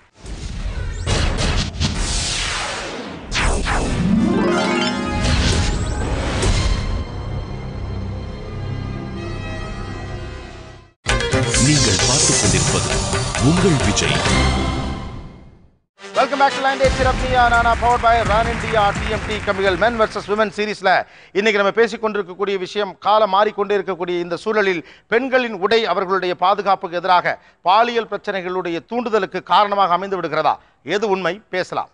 பொதுவாக இப்போ பார்த்தீங்கன்னா மனிதனுடைய ஜீன் அப்படின்னு எடுத்துக்கிட்டா, அது திருமணம் செய்ய ஆசைப்படக்கூடிய ஒரு ஆள் அப்படின்னா ஹைட்டான, கொஞ்சம் நல்ல செக்ஸியான ஒரு அழகான ஒரு பெண்ணை தான் கல்யாணம் பண்ணிக்கணும் மனித ஜீன் ஆசைப்படுது, ஒரு ஆணினுடைய ஜீன் ஆசைப்படுது. ஆனால் அதை தாண்டி சமூக விழுமியங்கள், எனக்கு பெரியார் சொன்னது, எனக்கு காந்தி சொன்னது, எனக்கு திராவிடம் சொன்னது, எனக்கு என்னுடைய மனிதர்கள் சொன்னது, ஔவையார் சொன்னது, இப்படி சில விஷயங்கள், பொண்ணு எப்படி இருக்கணுங்கிறது முக்கியம் இல்லை, அந்த பொண்ணு நல்ல பொண்ணாக இருக்கணும், குடும்பத்தை வழிநடத்த தெரியணும், உனக்கும் அவளுக்கும் ஒரு பிரச்சனை வருகிற போது அதை புரிந்து கொள்ளக்கூடியவளாக இருக்கணும், விட்டு கொடுக்குறவளாக இருக்கணும், நல்ல குடும்பமாக இருக்கணும்னு ஒன்று சொல்லுது.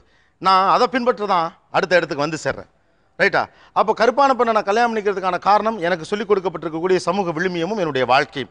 அப்போ முழுக்க ஜீன் சொல்கிறத தான் கேட்கும் இந்த உடம்பும் இந்த ஆண் மனசும் அப்படின்னு முழுக்க முடிவு பண்ணுவோம்னா இங்கே ஒன்லி உயரமான அழகான பெண்ணுக்கு மட்டும்தான் திருமணம் நடக்கும். ரைட்டு தானே? அப்போ எல்லாமே பயாலஜிக்கல் சிந்தனைகள் அடிப்படையில் மட்டுமே மட்டுப்படுத்தப்படும் எப்படி முடிவுக்கு வர முடியும்? Darwinian theory of natural selection பிரகாரம் எந்த சமுதாய கலாச்சாரம் சார்ந்த விஷயங்களும் ஒரு ஜெனட்டிக் ஸ்ட்ரக்சருக்குள்ளே போக முடியாது. என்னுடைய ஜெனட்டிக் ஸ்ட்ரக்சர், என்னுடைய ஸ்பெர்ம்குள்ளே இருக்கக்கூடிய ஜீன் செட் நான் பிறந்தப்பவே தீர்மானிக்கப்பட்டுட்டுது. நான் சாகிற வரைக்கும் நான் எவ்வளோ தான் அறிவு கற்றுக்கிட்டாலும் அந்த ஜீன்ஸ்குள்ளே அந்த அறிவை புகட்டவே முடியாது. ஒரு நிமிஷம், அவர் கரெக்டாக தான் சொல்கிறாரு. இப்போ இந்த வாழ்க்கையில் நான் அனுபவிக்கிற, நான் கற்றுக்கிற விஷயங்கள் என்னோட மரபணுக்கள் மூலமாக பயணிக்காதான்றது ஒரு விஷயம். பட் இந்த வாழ்க்கையில் நான் கற்றுக்கிற கருத்துக்களை என்னோட வாய்மொழி மூலியமாக அடுத்த தலைமுறைக்கு நான் கொண்டு செலுத்த முடியும் இல்லையா? ஸோ என்னோடய மரபணுக்களை நான் நிர்ணயிக்க முடியாது, இது எத்தனை குழந்தைக்கு நான் கொடுப்பேன்லாம் நான் யோசிக்க முடியாது. ஆனால் ஒரே தலைமுறையில் நீங்கள் சொன்ன மாதிரி ஒரு காந்தியால், ஒரு இயேசுவால், ஒரு பெரியாரால், ஒரு புத்தரால் கோடிக்கணக்கான மனிதர்களை ஒரே கால அளவில் அவங்களால மாற்ற முடிஞ்சதுன்னா அதை இன்னும் நம்ம ஞாபகம் வச்சுருக்கோம். இவர் சொல்கிற மாதிரி இவரோட கொள்ளு தாத்தாவோட கொள்ளு தாத்தா பேர் அவருக்கு ஞாபகம் இருக்குமோ இருக்காதோ, ஆனால் அவருக்கு திருவள்ளுவரை தெரியும், ஆனால் அவருக்கு சார்ல்ஸ் டார்வினை தெரியும். அப்போ சார்ல்ஸ் டார்வின் இவர் மேலே ஏற்படுத்த அவர் உண்டாக்குன இன்ஃப்ளூயன்ஸ் தான் அதிகமே தவிர அவரோட 7வது கொள்ளு தாத்தா உண்டாக்குன இன்ஃப்ளூயன்ஸோட டார்வினோட இன்ஃப்ளூயன்ஸ் அதிகம். ஸோ மீம்ஸ் தான் ரொம்ப ஸ்ட்ராங். இப்போ இன்னொரு விஷயம் நம்ம ரொம்ப நல்லா கவனித்தோம்னா, இப்போ ஒரு தலைமுறையிலேருந்து அடுத்த தலைமுறைக்கு இருக்கிற மரபணு வேற்றுமை 50%, அதுக்கு அடுத்த தலைமுறைக்கு 25%, அப்படியே குறைச்சிக்கிட்டே வந்தீங்கன்னா 7வது 8வது தலைமுறையில் என் குழந்தை, என் பேத்தி, என் கொள்ளு பேத்தி எனக்கு சம்மந்தமாகவே இருக்காது. 8வது தலைமுறையில் அது வேற யாரோ. ஓகே. ஆனால் இன்னைக்கு நான் சொல்கிற கருத்துக்கள் எத்தனை ஜென்மத்துக்கு கழிச்சும் வேணா இந்த நிற்கும். அப்போ நான் மாற்றவே முடியாது, விலங்குகளாக தான் இருக்கணுமா அப்படின்னு இல்லை. அதுக்குண்டான மாற்றம் கொஞ்சம் கொஞ்சமாக அது நடக்க முடியும். அந்த என்ன கேட்டால் இந்த நிகழ்ச்சி கூட அந்த மாற்றத்தை நோக்கி நம்ம போகிறதுக்குண்டான ஒரு சமூக தளத்திலிருந்து ஒரு முயற்சியாக சொல்லலாம். உங்களுடைய ட்ரெஸ்ஸை, அந்த கோட் ஆஃப் ட்ரெஸ்ஸை டிக்டேட் பண்ணுறது உங்களுக்கு எவ்வளோ பெரிய சுதந்திர பரிப்பாக தெரிகிறது அல்லது எவ்வளோ வழியாக இருக்கிறது?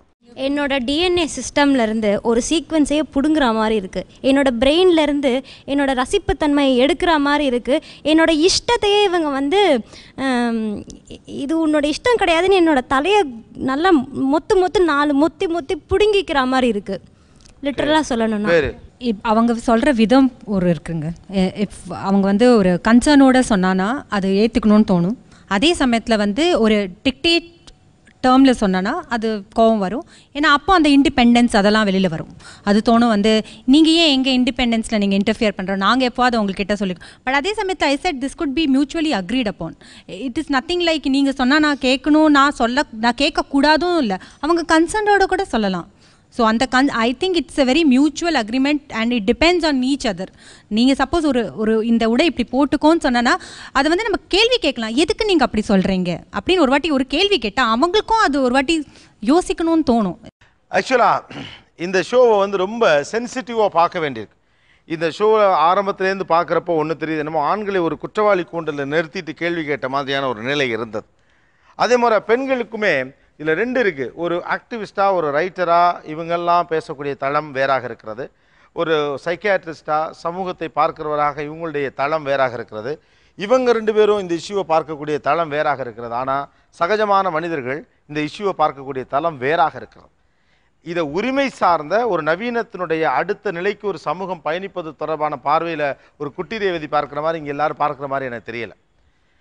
என்னுடைய அது உரிமையோடு தொடர்புடைய விஷயம் அப்படின்னு கவனிப்பதற்கான பார்வையை தாண்டி இது ஒரு சேஞ்ச், இதுக்கு நானும் அடாப்ட் ஆகிக்க பார்க்குறேங்கிற ஒரு மனநிலை நம்முடைய சூழலில் இப்போ வளர்ந்துக்கிட்டு இருக்க மாதிரி தோணுது. இனி அறிவு ரீதியாக ஆணும் பெண்ணும் சேர்ந்து பழக வேண்டிய சமூகத்தில் நம்ம வளர்ந்துக்கிட்டு இருக்கோம். அப்போது நீயும் நானும் சமம், அறிவு ரீதியாகவும் சமம் அப்படிங்கிற எண்ணம் வந்துட்டா உடை ஒரு மிகப்பெரிய கோளாறு பிரச்சனையாக பார்க்க வேண்டிய நெருக்கடி நமக்கு இருக்காது அப்படின்னு நினைக்கிறேன். ஸோ ஒரு மித்தை உடைக்கணும். உடையால் தான் இங்கே அந்த ஈவ் டீசிங் நடக்குது அப்படிங்கிற ஃபேக்ட் பொய். நீயா நானாவில் பரிசளிக்கிற நேரம் ஆரம்பத்திலிருந்தே அனல் பறந்த இந்த விவாதத்தில் யாருக்கு பரிசு கொடுக்கறது? நிறைய பேர் நல்லா பேசினாங்க, குறிப்பிட்டு ஒரு 5-6 பேரை சொல்ல முடியும். பட் ஒரு பொண்ணு பேசின விதம் ரொம்ப தெளிவாக பாயிண்டாக அழகாக வச்சுச்சு அந்த பொண்ணு. வாங்கம்மா, உங்களுக்கு தான். திருச்சி மங்களன் மங்கள் வழங்கும் ஒரு கிஃப்ட் வவுச்சர். உங்களை ரொம்ப ஆர்கியூ பண்ணி பேசுனது யாருமா? இவர் தானே இந்த நடுவில் உட்காந்துருக்காரு. வாங்க வாங்க, முடியாங்க சீக்கிரம் வாங்க. பிரியதர்ஷினிக்கு இந்த பரிசு.